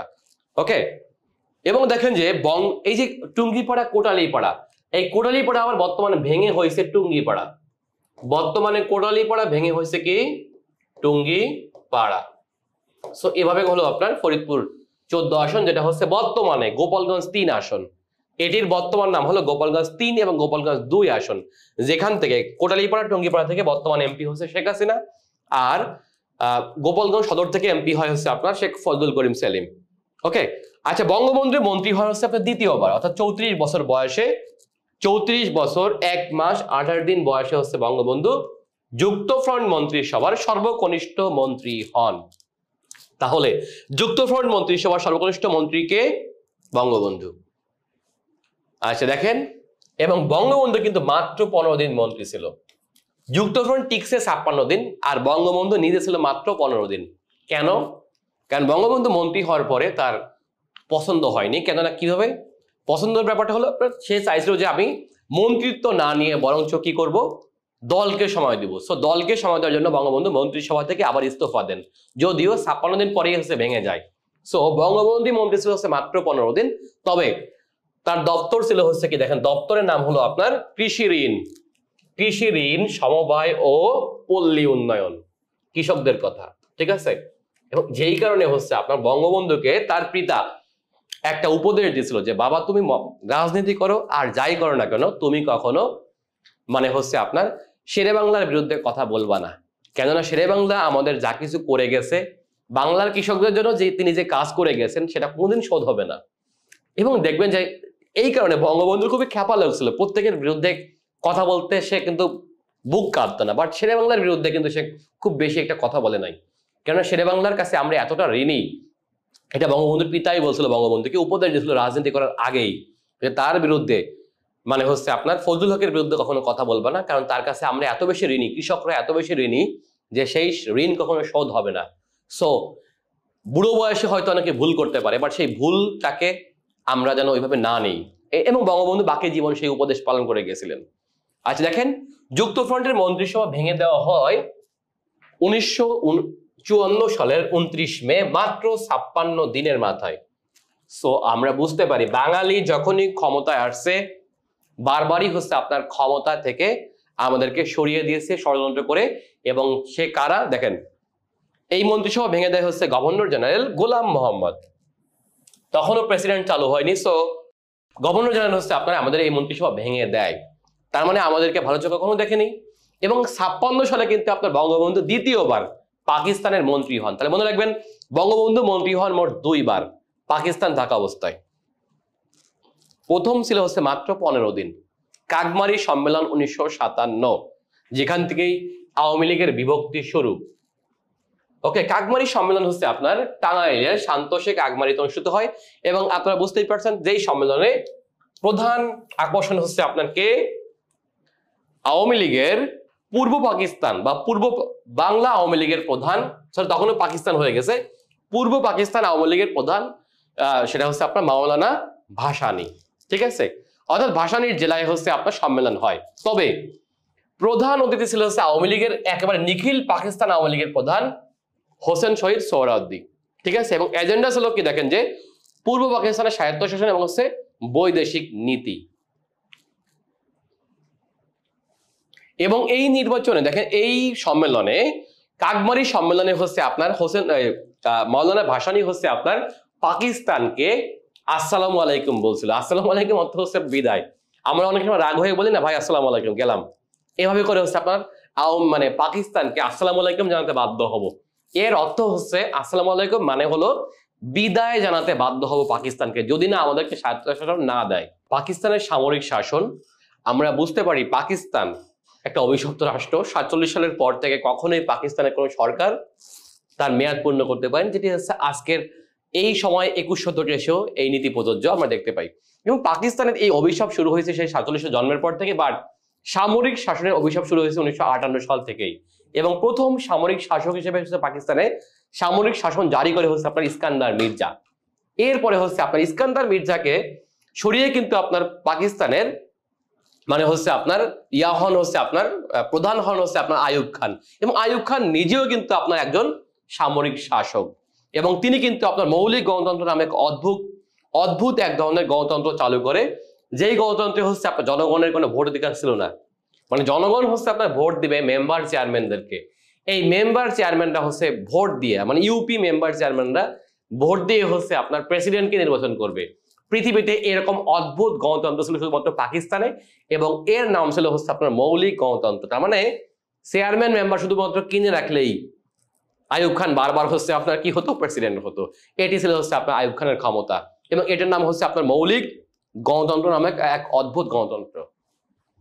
62 শিক্ষা আন্দোলন দেখেন, আমরা পাকিস্তান থেকে স্বাধীন হওয়ার পরেই শুরু হলো সকল ধরনের বৈষম্য। 62তে এসে শুরু হলো বড় ধরনের বৈষম্য, সেটি হচ্ছে আপনার শিক্ষার বিরুদ্ধে। মানে হচ্ছে শিক্ষার বিরুদ্ধে হচ্ছে পাকিস্তান সরকার লেগে গেল, এবং তখন একটা কমিটি হলো যার নাম হচ্ছে হামিদুর রহমান শিক্ষা কমিশন। যেই কমিশনে শিক্ষা একটি মানে শিক্ষার ভার বহন করতে হবে হচ্ছে আপনার জনগণকে, সরকারি ভাবে না। সো তার বিরুদ্ধে কিন্তু আমাদের তৎকালীন বাংলাদেশের ছাত্র নেতারা এবং বাংলাদেশের তৎকালীন হচ্ছে আপনার ছাত্রলীগের নেতৃবৃন্দ এবং ছাত্র ইউনিয়ন, তখন দুইটা প্রধান ছাত্র সংগঠন ছিল বাংলাদেশে, ছাত্র ইউনিয়ন এবং ছাত্র লীগ। এরা হলো আপনার এই 62 শিক্ষা আন্দোলনে মূল লিডের দায়িত্ব পালন করে। এখন যদি বলা হয় তারা কারা, তাহলে আমরা বলবো তখনকার সময় ছাত্রলীগের সভাপতি এবং সেক্রেটারিদের মধ্যে উল্লেখযোগ্য যদি আমরা বলি, তাহলে বলতে হবে হচ্ছে আপনার সেটা হচ্ছে আপনার ছাত্রনেতা হচ্ছে আপনার বঙ্গবন্ধুর ভাগ্নে শেখ ফজলুল হক মনি, মতিয়া ছাত্র ইউনিয়নের হচ্ছে আপনার মতিয়া চৌধুরী, রাশেদ খান মেনন, আসমা, তারপর হচ্ছে আপনার সিরাজুল আলম খান। এরা হচ্ছে আপনার 62 শিক্ষা আন্দোলনের উল্লেখযোগ্য ছাত্র নেতা ছিলেন। দেখেন এই শিক্ষা আন্দোলনে হচ্ছে আপনার কয়েকটি সংগঠনের নাম আমরা দেখব, যেটা এর মধ্যে হচ্ছে দেখেন যে ন্যাশনাল স্টুডেন্ট ফেডারেশন, যেটা হচ্ছে ছাত্রদের পক্ষে কথা বলে, কিন্তু অন্যদিকে হচ্ছে আপনার সন্ত্রাসী গোষ্ঠী করে হচ্ছে এনএসএফ নামে। এনএসএফটা হচ্ছে একটি সন্ত্রাসী গ্রুপ। এরা হলো আপনার সন্ত্রাসী সংগঠন হিসেবে হচ্ছে ছাত্র নেতাদের বিরুদ্ধে হচ্ছে আপনার এরা কি করে, মানে এটা হচ্ছে আপনার গঠন করে। আচ্ছা আমরা দেখবো এই আন্দোলনে এনএসএফ কি ছিল। দেখেন এনএসএফ হচ্ছে আপনার ন্যাশনাল স্টুডেন্ট ফেডারেশন, এটি একটি সন্ত্রাসী ছাত্র সংগঠন। অর্থাৎ এদের কাজ ছিল হচ্ছে আপনার শরীফ কমিশনের বিরুদ্ধে হচ্ছে আন্দোলন দমন করা, এবং মোনায়েন খান হচ্ছে তখনকার সময় পাকিস্তানের একজন গভর্নর, এবং এই হচ্ছে আপনার এই এনএসএফ গঠন করে। এই এনএসএফ এর কাজ ছিল হচ্ছে আপনার ছাত্রদেরকে দমন করা, অর্থাৎ ছাত্রদেরকে দমন করার জন্য হচ্ছে আপনার এই এনএসএফ গঠন করা হয়, যার পূর্ণরূপ ছিল হচ্ছে ন্যাশনাল স্টুডেন্ট ফেডারেশন। ওকে, এবং এটি হলো আপনার ৬২ শিক্ষা আন্দোলনের বিপক্ষে হচ্ছে আপনার এরা হচ্ছে আপনার এই এনএসএফ গঠন করা হয়, এবং এরা হচ্ছে আপনার কাজ করে কাদের বিপক্ষে? ছাত্রলীগ এবং ছাত্র ইউনিয়নকে দমন করার জন্য। এরপরে হচ্ছে আপনার এনডিএফ, আমরা দেখতে পাচ্ছি এনডিএফ হচ্ছে ন্যাশনাল ডেমোক্রেটিক ফ্রন্ট, এটি হচ্ছে গঠন করে কে? সোহরাওয়ার্দী, এবং এটি হলো আপনার এই যে ছাত্র নেতাদের পক্ষে কাজ করে এবং আইয়ুব খানের গণতন্ত্রের বিরুদ্ধে কাজ করতে হলো এনডিএফ। তার মানে এনডিএফ গঠন করা হচ্ছে আপনার আওয়ামী লীগ। দেখেন এখানে কিন্তু আপনার জননিরাপত্তা আইনে হচ্ছে শহীদ সাহেবকে গ্রেপ্তার করা হয়। শহীদ সাহেব মানে হচ্ছে শহীদ সোহরাওয়ার্দী, ঠিক আছে? অর্থাৎ ৬২ শিক্ষা আন্দোলনে আওয়ামী লীগ ছিল, ছাত্রলীগ ছিল, এবং ছিল হচ্ছে ছাত্র ইউনিয়ন, এবং এর প্রতিপক্ষ ছিল হচ্ছে আপনার এনএসএফ নিউক্লিয়াস। এই ৬২ শিক্ষা আন্দোলন থেকে হচ্ছে আপনার বাংলাদেশকে স্বাধীনতার জন্য একটি গোপন গ্রুপ গঠিত হয়, এবং সেই গোপন গ্রুপটির নাম ছিল হচ্ছে আপনার নিউক্লিয়াস। এই নিউক্লিয়াস হচ্ছে আপনার ৬২ শিক্ষা আন্দোলনের চেতনায় হচ্ছে আপনার গঠিত একটি গ্রুপ, এবং গ্রুপটি ছিল বাম ঘেঁষা এবং সমাজতন্ত্র মনস্ক, মানে যাকে আমরা বলি হচ্ছে বিজ্ঞান মনস্ক, এবং এরা ছিল হচ্ছে আপনার এর প্রধান ছিল হচ্ছে সিরাজুল আলম খান, এবং এরা কিন্তু আপনার বিপ্লবী বাংলা নামে একটি সাময়িকী প্রকাশ করতে হচ্ছে আপনার গোপনে।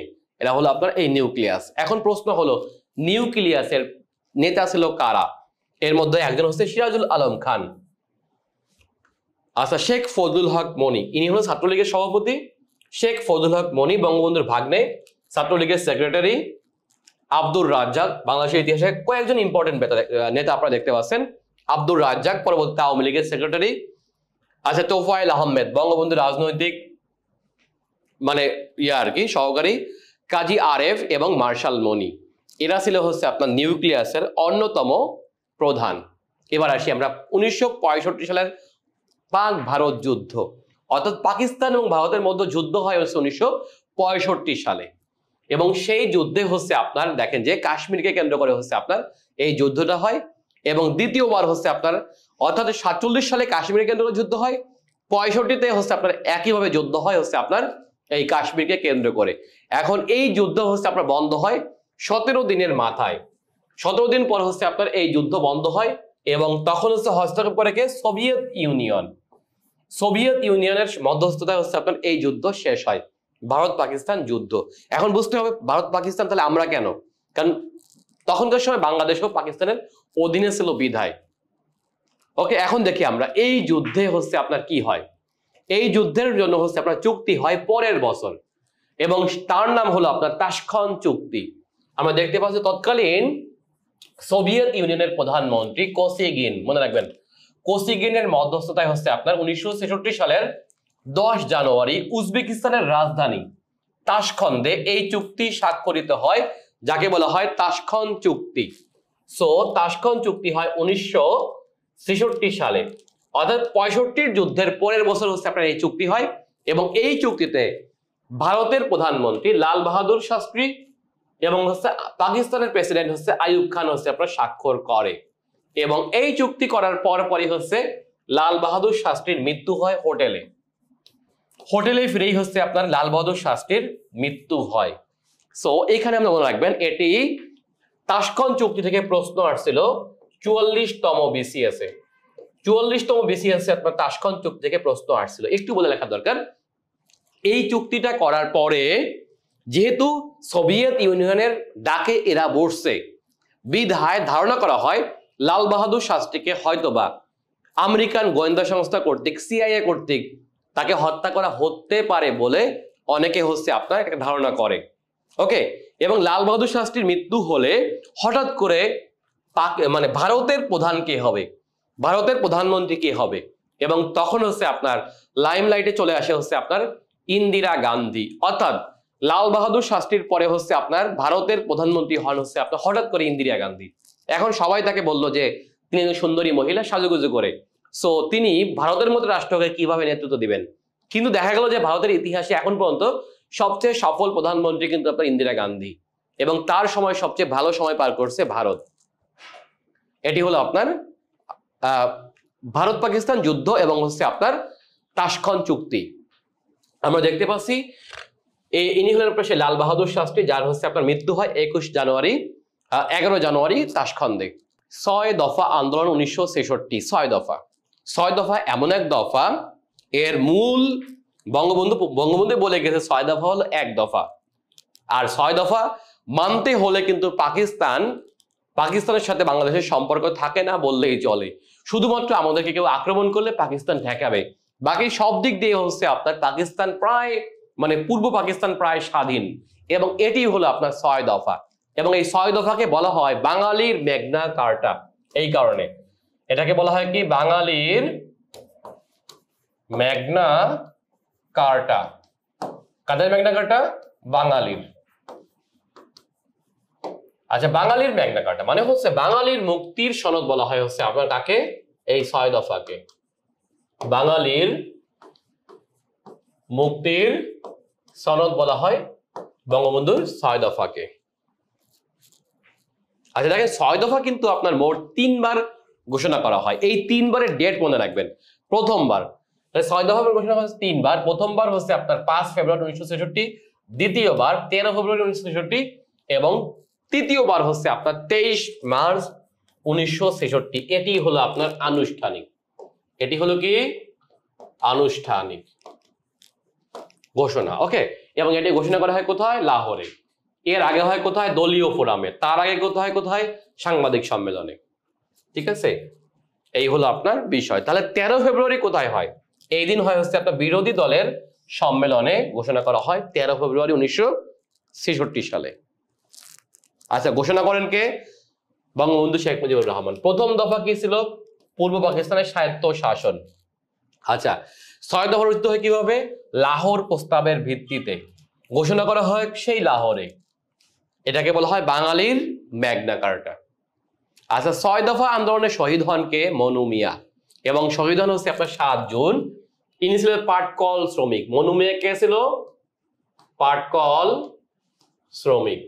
অর্থাৎ 6 দফাকে সমর্থন করে হচ্ছে পাটকল শ্রমিকরা টঙ্গীতে এবং নারায়ণগঞ্জে হচ্ছে আপনার কি করে? হরতাল করে, এবং সেই হরতালে শহীদ হন হচ্ছে আপনার মনু মিয়া। সুতরাং 6 দফা দিবস হচ্ছে আপনার 7 জুন। 6 দফা দিবস কয় তারিখে? এই জন্য হচ্ছে আপনার 7 জুন। বুঝছেন তো? অর্থাৎ মনু মিয়ার মৃত্যুর দিনটি হচ্ছে আপনার 6 দফা দিবস। এখন দেখেন প্রথম দফা কি ছিল। 6 দফার দফাগুলো আপনারা অবশ্যই একদম মুখস্থ করবেন, কেননা এটা পরীক্ষায় শুধুমাত্র প্রিলি না, লিখিত পরীক্ষায় ঘন ঘন আসা একটা প্রশ্ন। সো আমরা যদি একবার মুখস্থ করে রাখতে পারি তাহলে আমাদের পুরো জীবনটা হয়ে যাবে। ঠিক আছে, বাকি জীবন আপনার কাজে লাগবে। সো 6 দফাটাকে আপনি প্রিলিমিনারি, লিখিত উভয় পরীক্ষার জন্য, যে কোনো চাকরি পরীক্ষার জন্য এটাকে আপনারা মুখস্থ করবেন। আচ্ছা, প্রথম দফা কি ছিল?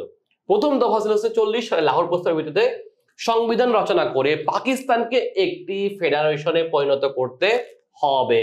দেখেন, এখানে হচ্ছে সংসদীয় পদ্ধতি সরকার থাকবে এবং হচ্ছে প্রাপ্তবয়স্ক নাগরিকদের ভোটে হচ্ছে আপনার আইন পরিষদ সার্বভৌম হবে। এর অর্থ হচ্ছে ফেডারেশন মানে হলো আপনার পাকিস্তানের 2 অংশ থাকবে স্বাধীন, প্রায় স্বাধীন, কিন্তু আবার কেন্দ্রীয়ভাবে থাকবে হচ্ছে কনফেডারেশন। এর অর্থ হচ্ছে আপনার ওরাও স্বাধীনভাবে সবকিছু করতে পারবে, আমরাও করতে পারবো, কিন্তু কেউ যদি আমাদেরকে আক্রমণ করে তখন আমরা দুইজন হচ্ছে এক হয়ে যাব। ব্যাপারটা বুঝছেন? দ্বিতীয়বার দেখেন যে দ্বিতীয় দফাটি হচ্ছে আপনার ফেডারেল সরকারের থাকবে শুধুমাত্র 2টি বিষয়। এটা হচ্ছে প্রতিরক্ষা এবং হচ্ছে বৈদেশিক সম্পর্ক। মানে কেন্দ্রীয় সরকার শুধুমাত্র দেখবে 2টা বিষয়, এটা হচ্ছে আপনার দেশকে প্রতিরক্ষার সময় এবং বৈদেশিক ফরেন পলিসি কি হবে এইটা ঠিক করবে হচ্ছে আপনার কেন্দ্রীয় সরকার। বাকি সব বিষয় হচ্ছে আপনার কে দেখবে? রাজ্য সরকার। তার মানে বাংলাদেশ যে প্রায় স্বাধীন এটা 6 দফায় বোঝা যায়।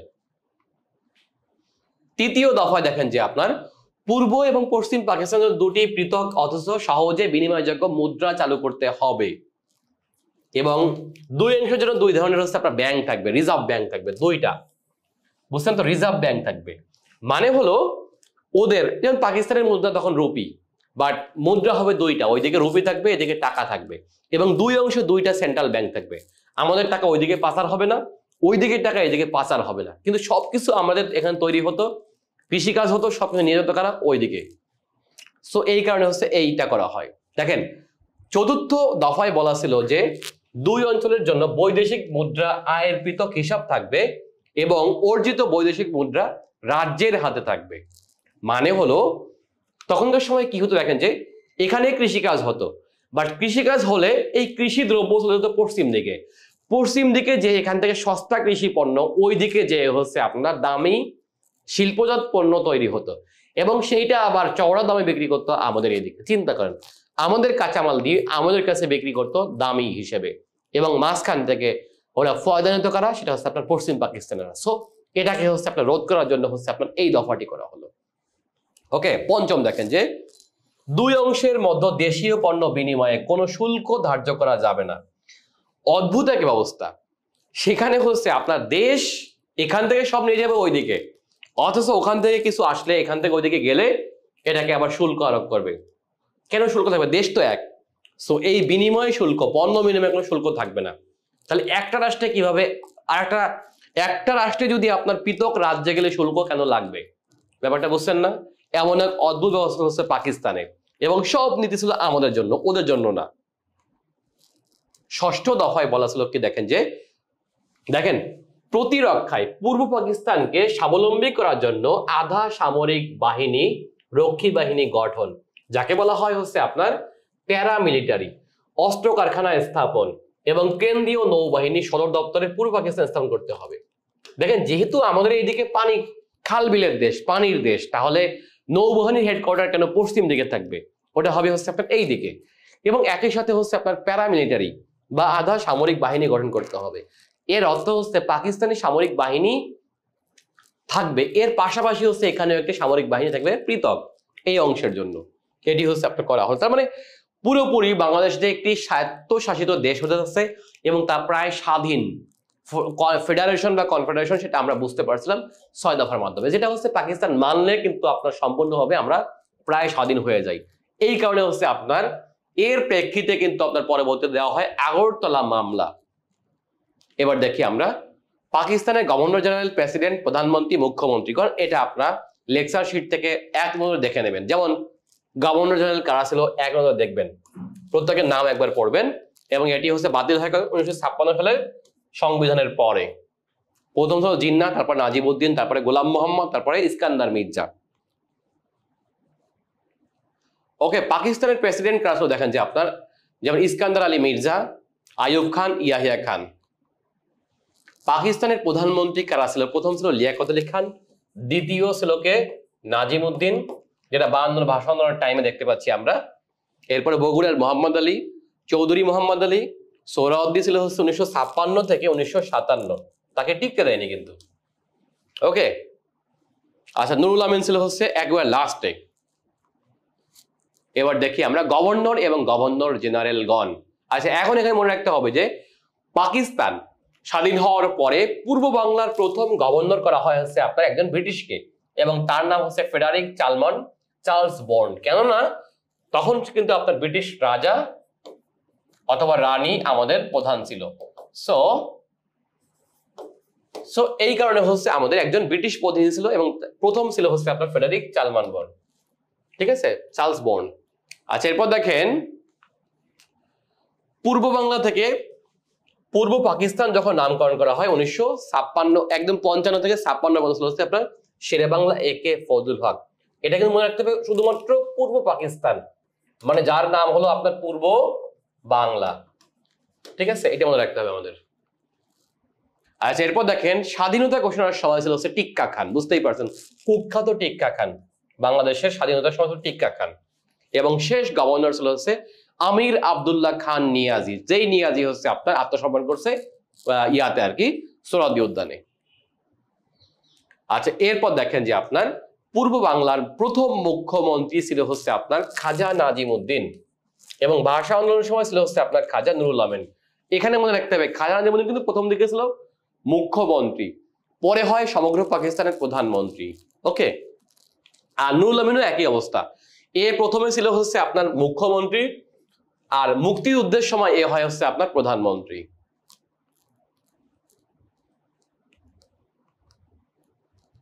আপনারা এগুলো এক নজরে দেখে নেবেন। এবার আসি আমরা আগরতলা ষড়যন্ত্র মামলা। ঠিক আছে, এই মামলাটি হচ্ছে আপনার দায়ের করা হয় 3 জানুয়ারি 1968 সালে। মোট অভিযুক্ত ছিল হচ্ছে আপনার 35 জন এবং প্রধান অভিযুক্ত ছিল হচ্ছে আপনার কে, বঙ্গবন্ধু, এবং বঙ্গবন্ধুকে গ্রেফতার করা হয়েছে আপনার 18 জানুয়ারি 1968 সালে। আচ্ছা, এইখানে একটু বলে রাখা দরকার যে আগরতলা মামলা আসলে কি, এটা কি সত্য মামলা নাকি মিথ্যা মামলা? আগরতলা মামলা একজন প্রধান আসামিদের মধ্যে অন্যতম হচ্ছে আপনার কর্নেল শওকত। কর্নেল শওকতের একটা বই আছে যে আগরতলা সত্য মামলা। আচ্ছা, ষড়যন্ত্র জিনিসটা আমরা কখন বলবো? আচ্ছা, আমরা যদি এটাকে ষড়যন্ত্র বলি তখন কিন্তু হয়ে যায় যে তারা দেশ ভাঙায় লিপ্ত। এই কথাটা হচ্ছে পাকিস্তানের কথা। তাহলে আমরা এটাকে বলতে পারি যে আগরতলা মামলা। ষড়যন্ত্র শব্দটা কেন বলবো না, দেখেন একটু বলে রাখা দরকার। পাকিস্তান থেকে যখন আমরা বুঝে গেলাম যে একের পর এক বৈষম্য, তখন হলো বঙ্গবন্ধুর নির্দেশে সেনা নৌ বিমান, মনে রাখবেন 3 বাহিনীর লোকেরা, সেনা নৌ বিমান, মানে এখানে 35 জনের মধ্যে শুধুমাত্র বেসামরিক লোক হচ্ছে আপনার বঙ্গবন্ধু, আর বাকি 34 জনই হচ্ছে সামরিক বাহিনী। 34 জনই হচ্ছে আপনার সামরিক বাহিনী। ঠিক আছে, সেটা নৌ বিমান এবং সেনাবাহিনীর লোক ছিল হচ্ছে আপনার প্রত্যেকে। এখন এরা আসলে কি করছে? এরা হলো আপনার বঙ্গবন্ধুর নির্দেশে গোপনে সামরিক বাহিনীর সদস্যরা হচ্ছে আপনার ভারতের ত্রিপুরা এর রাজধানী হচ্ছে আগরতলা, যেটা হচ্ছে ব্রাহ্মণবাড়িয়ার একেবারে নিকটবর্তী। এই আগরতলায় বসে হচ্ছে বাংলাদেশকে স্বাধীন করার লক্ষ্যে গোপনে একটা বৈঠকে মিলিত হয়। কিন্তু আমরা একটা জিনিস জানি যে সামরিক বাহিনীর লোকেরা কিন্তু কোনো ধরনের রাজনৈতিক কাজ করতে পারবে না। পারবে কিনা বলেন তো? পারবে না। সুতরাং যেহেতু তারা হচ্ছে দেশ ভাঙার ষড়যন্ত্র কিনা এটা, এখন পাকিস্তান রাষ্ট্রের দৃষ্টিতে এটা কি হবে? পাকিস্তান রাষ্ট্রের দৃষ্টিতে এটা কিন্তু একটা ষড়যন্ত্র, কেননা তারা দেশ ভাঙতে চায়। কিন্তু যদি আপনি বাঙালি হিসেবে দেখেন তাহলে কি হচ্ছে? এটা হচ্ছে আপনার দেশপ্রেম, তাই না? 2 ধরনের বিষয় আর কি। এখন পাকিস্তান সরকার কি করবে? পাকিস্তান সরকার হচ্ছে এদেরকে হচ্ছে আপনার কি করলো, ট্রায়ালে নিল, যেটা ওদেরকে বিচার হবে। এখন বিচার করতে যে প্রথম দিকে এটার প্রধান আসামি করা হয়েছিল প্রথম দিকে হচ্ছে আপনার লেফটেন্যান্ট মোয়াজ্জেম হোসেনকে। এই মোয়াজ্জেম হোসেন ছিল নৌবাহিনীর একজন লেফটেন্যান্ট। ওকে, বাট দেখা গেল যে আপনার মূল হুকুমদাতা হচ্ছে আপনার বঙ্গবন্ধু। সো পরবর্তীতে হচ্ছে আপনার মূল আসামি করা হয় বঙ্গবন্ধুকে, 1 নম্বর আসামি করা হয়, আর 2 নম্বর আসামি করা হচ্ছে মোয়াজ্জেম হোসেনকে। ব্যাপারটি আপনারা বুঝছে কিনা? এখন দেখেন যে এটাকে আমরা কেন ষড়যন্ত্র বললাম, ওরাও বললো আমরাও বললাম। ওই মুহূর্তে যদি আমরা স্বীকার করে নেই, মানে বাঙালিরা যদি স্বীকার করে নেয় যে হ্যাঁ এটা সত্য, তাহলে কি হতো? এই প্রত্যেক আসামির ফাঁসি হতো। মানে 35 জন আসামির হচ্ছে আপনার ফাঁসি হয়ে যাবে, কেননা রাষ্ট্র তারা ভাঙবে, কেননা পাকিস্তান ভেঙে তারা 2 ভাগ করবে। এটা কিন্তু পাকিস্তানের দৃষ্টিতে একটা অন্যায়। রাষ্ট্রীয় অখণ্ডতা প্রত্যেকটা রাষ্ট্রের জন্য হচ্ছে আপনার গুরুত্বপূর্ণ। এটাকে বলা হচ্ছে আপনার ভূখণ্ডগত অখণ্ডতা। এই ভূখণ্ডগত অখণ্ডতা রক্ষার জন্য রাষ্ট্র যে কোনো পদক্ষেপ নিতে পারে, এবং তার জন্য আবার অন্য রাষ্ট্র সে রাষ্ট্রকে হচ্ছে আপনার কি করতে পারবে না। এটার আন্তর্জাতিক আইনেই বলা আছে যে ভূখণ্ডগত অখণ্ডতা রক্ষার জন্য রাষ্ট্র হচ্ছে আপনার চাপ প্রয়োগ করতে পারবে। সো ওই আইনে কিন্তু আপনার এদের প্রত্যেকের কি হতে পারতো, ফাঁসি হতে পারতো। কিন্তু আমরা বললাম এটা একটা মিথ্যা মামলা, বাট প্রকৃতপক্ষে এটা সত্য মামলা। ওকে, এখন দেখেন যে সেই মামলায় হচ্ছে আপনার এদেরকে প্রত্যেককে ট্রায়াল হচ্ছিল এবং ফাঁসি দিবে এমন একটা অবস্থা। ওকে, এখন দেখেন যে আগরতলা মামলা এটি ফাঁস করে দেয় কে? এটি ফাঁস করে দেয় হচ্ছে আপনার আমির হোসেন। আমার এক আত্মীয় হচ্ছে আপনার এখানে যুক্ত আছে, বিধায় আমি মোটামুটি জানি যে এই মামলায় যারা হচ্ছে আপনি, এবং এখানে আসামিদের মধ্যে আমি প্রায় 4-5 জনের সাথে কথা বলছি। সো এই কারণে এই বিচার সম্পর্কে মোটামুটি আমার একটা ধারণা আছে। ওকে, এখন দেখেন যে এই আদালতে বিচারক হচ্ছে আপনার SM রহমান, যেখানে হচ্ছে আপনার ফাঁসি হতে পারতো, ঠিক আছে, বঙ্গবন্ধু সহ বাকিদেরকে। আচ্ছা দেখেন, এখন এই মামলা বঙ্গবন্ধুর পক্ষে পরিচালনা করা হচ্ছে শহীদ মুমাইজউদ্দিন, ঠিক আছে, এবং এই মামলাটি কিন্তু আপনার প্রত্যাহার করা হয় 22 ফেব্রুয়ারি 1969 সালে। এবং এই মামলার একটা বিখ্যাত স্মৃতিবিজড়িত স্থাপনা হচ্ছে আপনার বিজয় কেতন, এটি হচ্ছে বর্তমানে মুক্তিযুদ্ধ জাদুঘরে। ঠিক আছে, এখন একটু বলে রাখা দরকার যে এটি কেন। আচ্ছা, এখন 69-এর গণ অভ্যুত্থানটা কি? 69-এর গণ অভ্যুত্থান হচ্ছে আপনার আগরতলা মামলার আসামিদেরকে মুক্ত করার জন্য একটি স্লোগান তৈরি করা হয়, যেটি হচ্ছে আপনার জেলের তালা ভাঙবো, শেখ মুজিবকে আনবো। মানে শেখ মুজিব সহ তার সহযোগীদেরকে নিয়ে আসবে মুক্ত করে, জেলের তালা ভেঙে। এবং দেখেন যে যেই মামলাটি হচ্ছে আপনার প্রধান ইয়া ছিল হচ্ছে আপনার মাস্টার মাইন্ড ছিল কে, এটা হচ্ছে আইয়ুব খান। এই আর আসামি ছিল, প্রধান আসামি ছিল কে, সেটা হচ্ছে আপনার বঙ্গবন্ধু শেখ মুজিবুর রহমান। এখন এই ইয়ার পরে, এই মামলাটা দায়ের করার পরে পাকিস্তানের হয়ে গেল উল্টা দিকটা, অর্থাৎ বঙ্গবন্ধুর ফাঁসি না হয়ে বঙ্গবন্ধু হয়ে গেল মুক্ত। আর যেই ব্যক্তি হচ্ছে বঙ্গবন্ধুর বিরুদ্ধে হচ্ছে আপনার মেইন ভূমিকা পালন করে সে হচ্ছে আইয়ুব খান, পাকিস্তানের প্রেসিডেন্ট, তার হয়ে গেল পতন। তার মানে এখন উল্টা হয়ে গেল, মানে বঙ্গবন্ধু হলো মুক্ত এবং বঙ্গবন্ধু হয়ে গেল হচ্ছে, তখনও বঙ্গবন্ধু হয়নি কিন্তু তখন হলো শেখ মুজিবুর রহমান। এবং যেই দিন মুক্ত হলো 22 তারিখে, তখনই কিন্তু আপনার ছাত্রদের পক্ষে হচ্ছে আপনার তোফায়েল আহমেদ তখন হচ্ছে আপনার এই গণ অভ্যুত্থানের মেইন নায়ক। তার মানে গণ অভ্যুত্থান থেকে হচ্ছে আপনার তোফায়েল আহমেদ ছাত্রলীগের প্রধান এবং ডাকসুর সভাপতি হিসেবে হচ্ছে আপনার তোফায়েল আহমেদ হচ্ছে বঙ্গবন্ধুকে জেল থেকে মুক্ত করে নিয়ে আসেন। এবং এভাবে করে হচ্ছে বঙ্গবন্ধু নায়ক হয় এবং বরঞ্চ পতন হয় হচ্ছে আপনার আইয়ুব খানের। তাহলে বুঝছেন এটার বিরুদ্ধে কি হলো, তাহলে পতন হলো কার, আইয়ুব খানের। এটি হলো আপনার 69 গণ অভ্যুত্থান। এবার একটু দেখি আমরা 69 গণ অভ্যুত্থান। গণ অভ্যুত্থান হচ্ছে 2 বছরে, অর্থাৎ 68 থেকে 69। এটাকে চূড়ান্ত রূপ লাভ করে হচ্ছে 1969 এবং এর মূল লিডার ছিল হচ্ছে আপনার, মূল নায়ক ছিল কে, ছাত্র নেতা তোফায়েল আহমেদ। তোফায়েল আহমেদ, ঠিক আছে। যে কারণে দেখেন যে বঙ্গবন্ধুর ফাঁসি না হয়ে বরং বঙ্গবন্ধু নেতা, বঙ্গবন্ধু না আর কি, শেখ মুজিবুর রহমান হয়ে গেল বঙ্গবন্ধু। কেন আমরা জানি যে 22 তারিখেই কিন্তু আপনার বঙ্গবন্ধু মুক্ত হন এবং তাকে হচ্ছে আপনার কি দেওয়া হয়, বঙ্গবন্ধু উপাধি দেওয়া হয়। এখন দেখেন যে পরের দিন হচ্ছে তিনি বঙ্গবন্ধু উপাধি পান। তাহলে এই অভ্যুত্থানে হচ্ছে আপনার ছাত্র নেতার ইনি হলেন আপনার সেই বিখ্যাত তোফায়েল আহমেদ, বঙ্গবন্ধু দেখেন যে, এবং পরের দিন মানে বঙ্গবন্ধু 22 তারিখে মুক্ত হন এবং 23 তারিখে হচ্ছে শেখ মুজিবুর রহমান, বঙ্গবন্ধু পার বলতেছি, শেখ মুজিব তখনও পর্যন্ত, এবং শেখ মুজিবকে হচ্ছে আপনার এই বঙ্গবন্ধু উপাধি দেওয়া হয় পরের দিন মানে 23 ফেব্রুয়ারি, এবং দেন হচ্ছে কে, তোফায়েল আহমেদ, ঠিক আছে। এবং দেওয়া হয় কোথায়, রেসকোর্স ময়দানে। সো বঙ্গবন্ধু কিন্তু বলছিল যে আমার দ্বিতীয় পিতা হচ্ছে আপনার তোফায়েল আহমেদ। তখন তোফায়েল আহমেদের বয়স একেবারে কম, আমাদের থেকে কম, তখন 27 বছর বয়সে হচ্ছে বঙ্গবন্ধুকে এরকম মুক্তি দেন। বাট বঙ্গবন্ধু কিন্তু আপনার পরবর্তীতে দেশ স্বাধীনের পরে কিন্তু তোফায়েল আহমেদকে তার রাজনৈতিক সচিব নিয়োগ করে। কেননা বুঝতেই পারছেন তোফায়েল আহমেদ বয়স কম হলেও বঙ্গবন্ধু দ্বিতীয় পিতা হিসেবে এনাকে বলছিল, কেননা পিতা তাকে জন্ম দিছে তার পিতা, বাট দ্বিতীয়বার তাকে হচ্ছে আপনার ফাঁসি থেকে যার কারণে বঙ্গবন্ধু মুক্ত হলেন তিনি কিন্তু তোফায়েল আহমেদ, ঠিক আছে। যা হোক আমরা আচ্ছা আমরা দেখতে পাচ্ছি যে আপনার এই গণ অভ্যুত্থানে হচ্ছে আপনার নিহত হন ছাত্রনেতা আমানুল্লাহ মোহাম্মদ আসাদ, এবং আসাদ নিহত হয় হচ্ছে আপনার 20 জানুয়ারি 69 গণ অভ্যুত্থানে, এবং এই দিন হচ্ছে আপনার শহীদ আসাদ দিবস, আমরা সবাই জানি। ওকে, এরপর দেখেন আপনার নিহত হয় হচ্ছে আপনার মতিউর 69 গণ অভ্যুত্থানে নিহত হচ্ছে মতিউর 24 জানুয়ারি। সো 24 জানুয়ারি হচ্ছে আপনার কি দিবস, গণ অভ্যুত্থান দিবস। এটি কার মৃত্যুর দিনে, এটা হচ্ছে আপনার মতিউরের মৃত্যুর দিনে।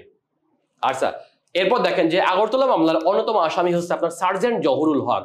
এই জহুরুল হক ছিল হচ্ছে আপনার কত নম্বর আসামি, 17 নং আসামি। তাকে হচ্ছে আপনার কি করা হয়, হত্যা করা হয়, এবং হত্যা করা হয় কোথায়, ঢাকা সেনানিবাসে। এটা নাকি ভুলক্রমে, কারণ এনার সাথে দেখতে বঙ্গবন্ধুর চেহারায় অবিকল মিল ছিল। ওই সময় নাকি সেনাবাহিনী একটা করে যে বঙ্গবন্ধুকে গুলি করে বাকি সবাইকে হচ্ছে মুক্ত করে দেবে, এবং ভুলক্রমে নাকি সেই আসামি নাকি সেই মানে হত্যাকারী নাকি বঙ্গবন্ধুকে না চিনে তার পাশে থেকে হচ্ছিল হচ্ছে আপনার সার্জেন্ট জহুরুল, তাকে হচ্ছে আপনার হত্যা করা হয়। এবং সার্জেন্ট জহুরুল হক ছিল কোন বাহিনীর, দেখলেই বুঝতে পারছেন ইনি হলেন বিমান বাহিনীর। কোন বাহিনী, বিমান বাহিনীর। তিনি কত নং আসামি, তিনি হলেন আপনার 17 নং আসামি। যেই কারণে দেখবেন যে আপনার তোফায়েল আহমেদের হল ঢাকা ইউনিভার্সিটি ছিল হচ্ছে আপনার কি, ইকবাল হল। সেই ইকবাল হলের নামকরণ করা হয় পরবর্তীতে হচ্ছে আপনার সার্জেন্ট জহুরুল হক হল। আচ্ছা দেখেন এই আন্দোলনে নিহত হন রাজশাহী ইউনিভার্সিটির অধ্যাপক ডক্টর শামসুজ্জোহা। ইনি নিহত হচ্ছে 18 ফেব্রুয়ারি 1969। সো ডক্টর শামসুজ্জোহাকে বলা হয় দেশের প্রথম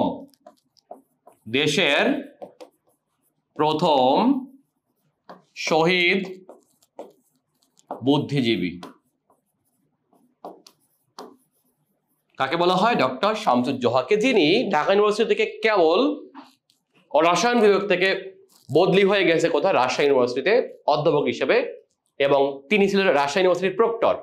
এই প্রক্টর থাকা অবস্থায় তিনি বলছিলেন যে ছাত্রদের উপর গুলি করার আগে প্রথম গুলিটি আমার উপর করতে হবে, এবং তাকে সত্যি সত্যি হচ্ছে আপনার গুলি করা হয়। আচ্ছা, গণ অভ্যুত্থানের সময় হচ্ছে পূর্ব পাকিস্তানের গভর্নর ছিল হচ্ছে আপনার মোনেম খান। এই মোনেম খানই কিন্তু আপনার গণ অভ্যুত্থানে হচ্ছে গুলি করার নির্দেশ দেন। এখানে আপনার কোন কমিটি কখন হয়েছে সেগুলো আমরা শীট থেকে আমরা এক নজরে দেখে নিব। আমরা দেখতে পাচ্ছি যে পরবর্তীতে কিন্তু বঙ্গবন্ধুকে জাতির জনক উপাধি দেওয়া হয় 3 জানুয়ারি, 3 মার্চ 1971 সালে, এবং 3 মার্চ 71 সালে বঙ্গবন্ধুকে জাতির জনক উপাধি দেওয়া হচ্ছে আপনার আশামা আব্দুর রব, তখনকার সময় ডাকসুর ভিপি, এবং এটাও দেওয়া হয় হচ্ছে আপনার পল্টন ময়দানে। তাহলে মোটামুটি আমরা 69-এর গণ অভ্যুত্থান থেকে আপনারা এক নজরে তারিখগুলো দেখে নেবেন যে কে কবে নিহত হয়, কেন নিহত হয়, কে কোন পক্ষের ছিল, এই বিষয়গুলো আমরা এক নজরে দেখে নিব। এবং এই লেকচার সম্পর্কিত যে কোনো তথ্য জানতে হলে আপনারা অবশ্যই কল করবেন 16910 নম্বরে। দেখা হবে পরবর্তী লেকচারে বাংলাদেশের মহান মুক্তিযুদ্ধের গুরুত্বপূর্ণ অধ্যায় নিয়ে।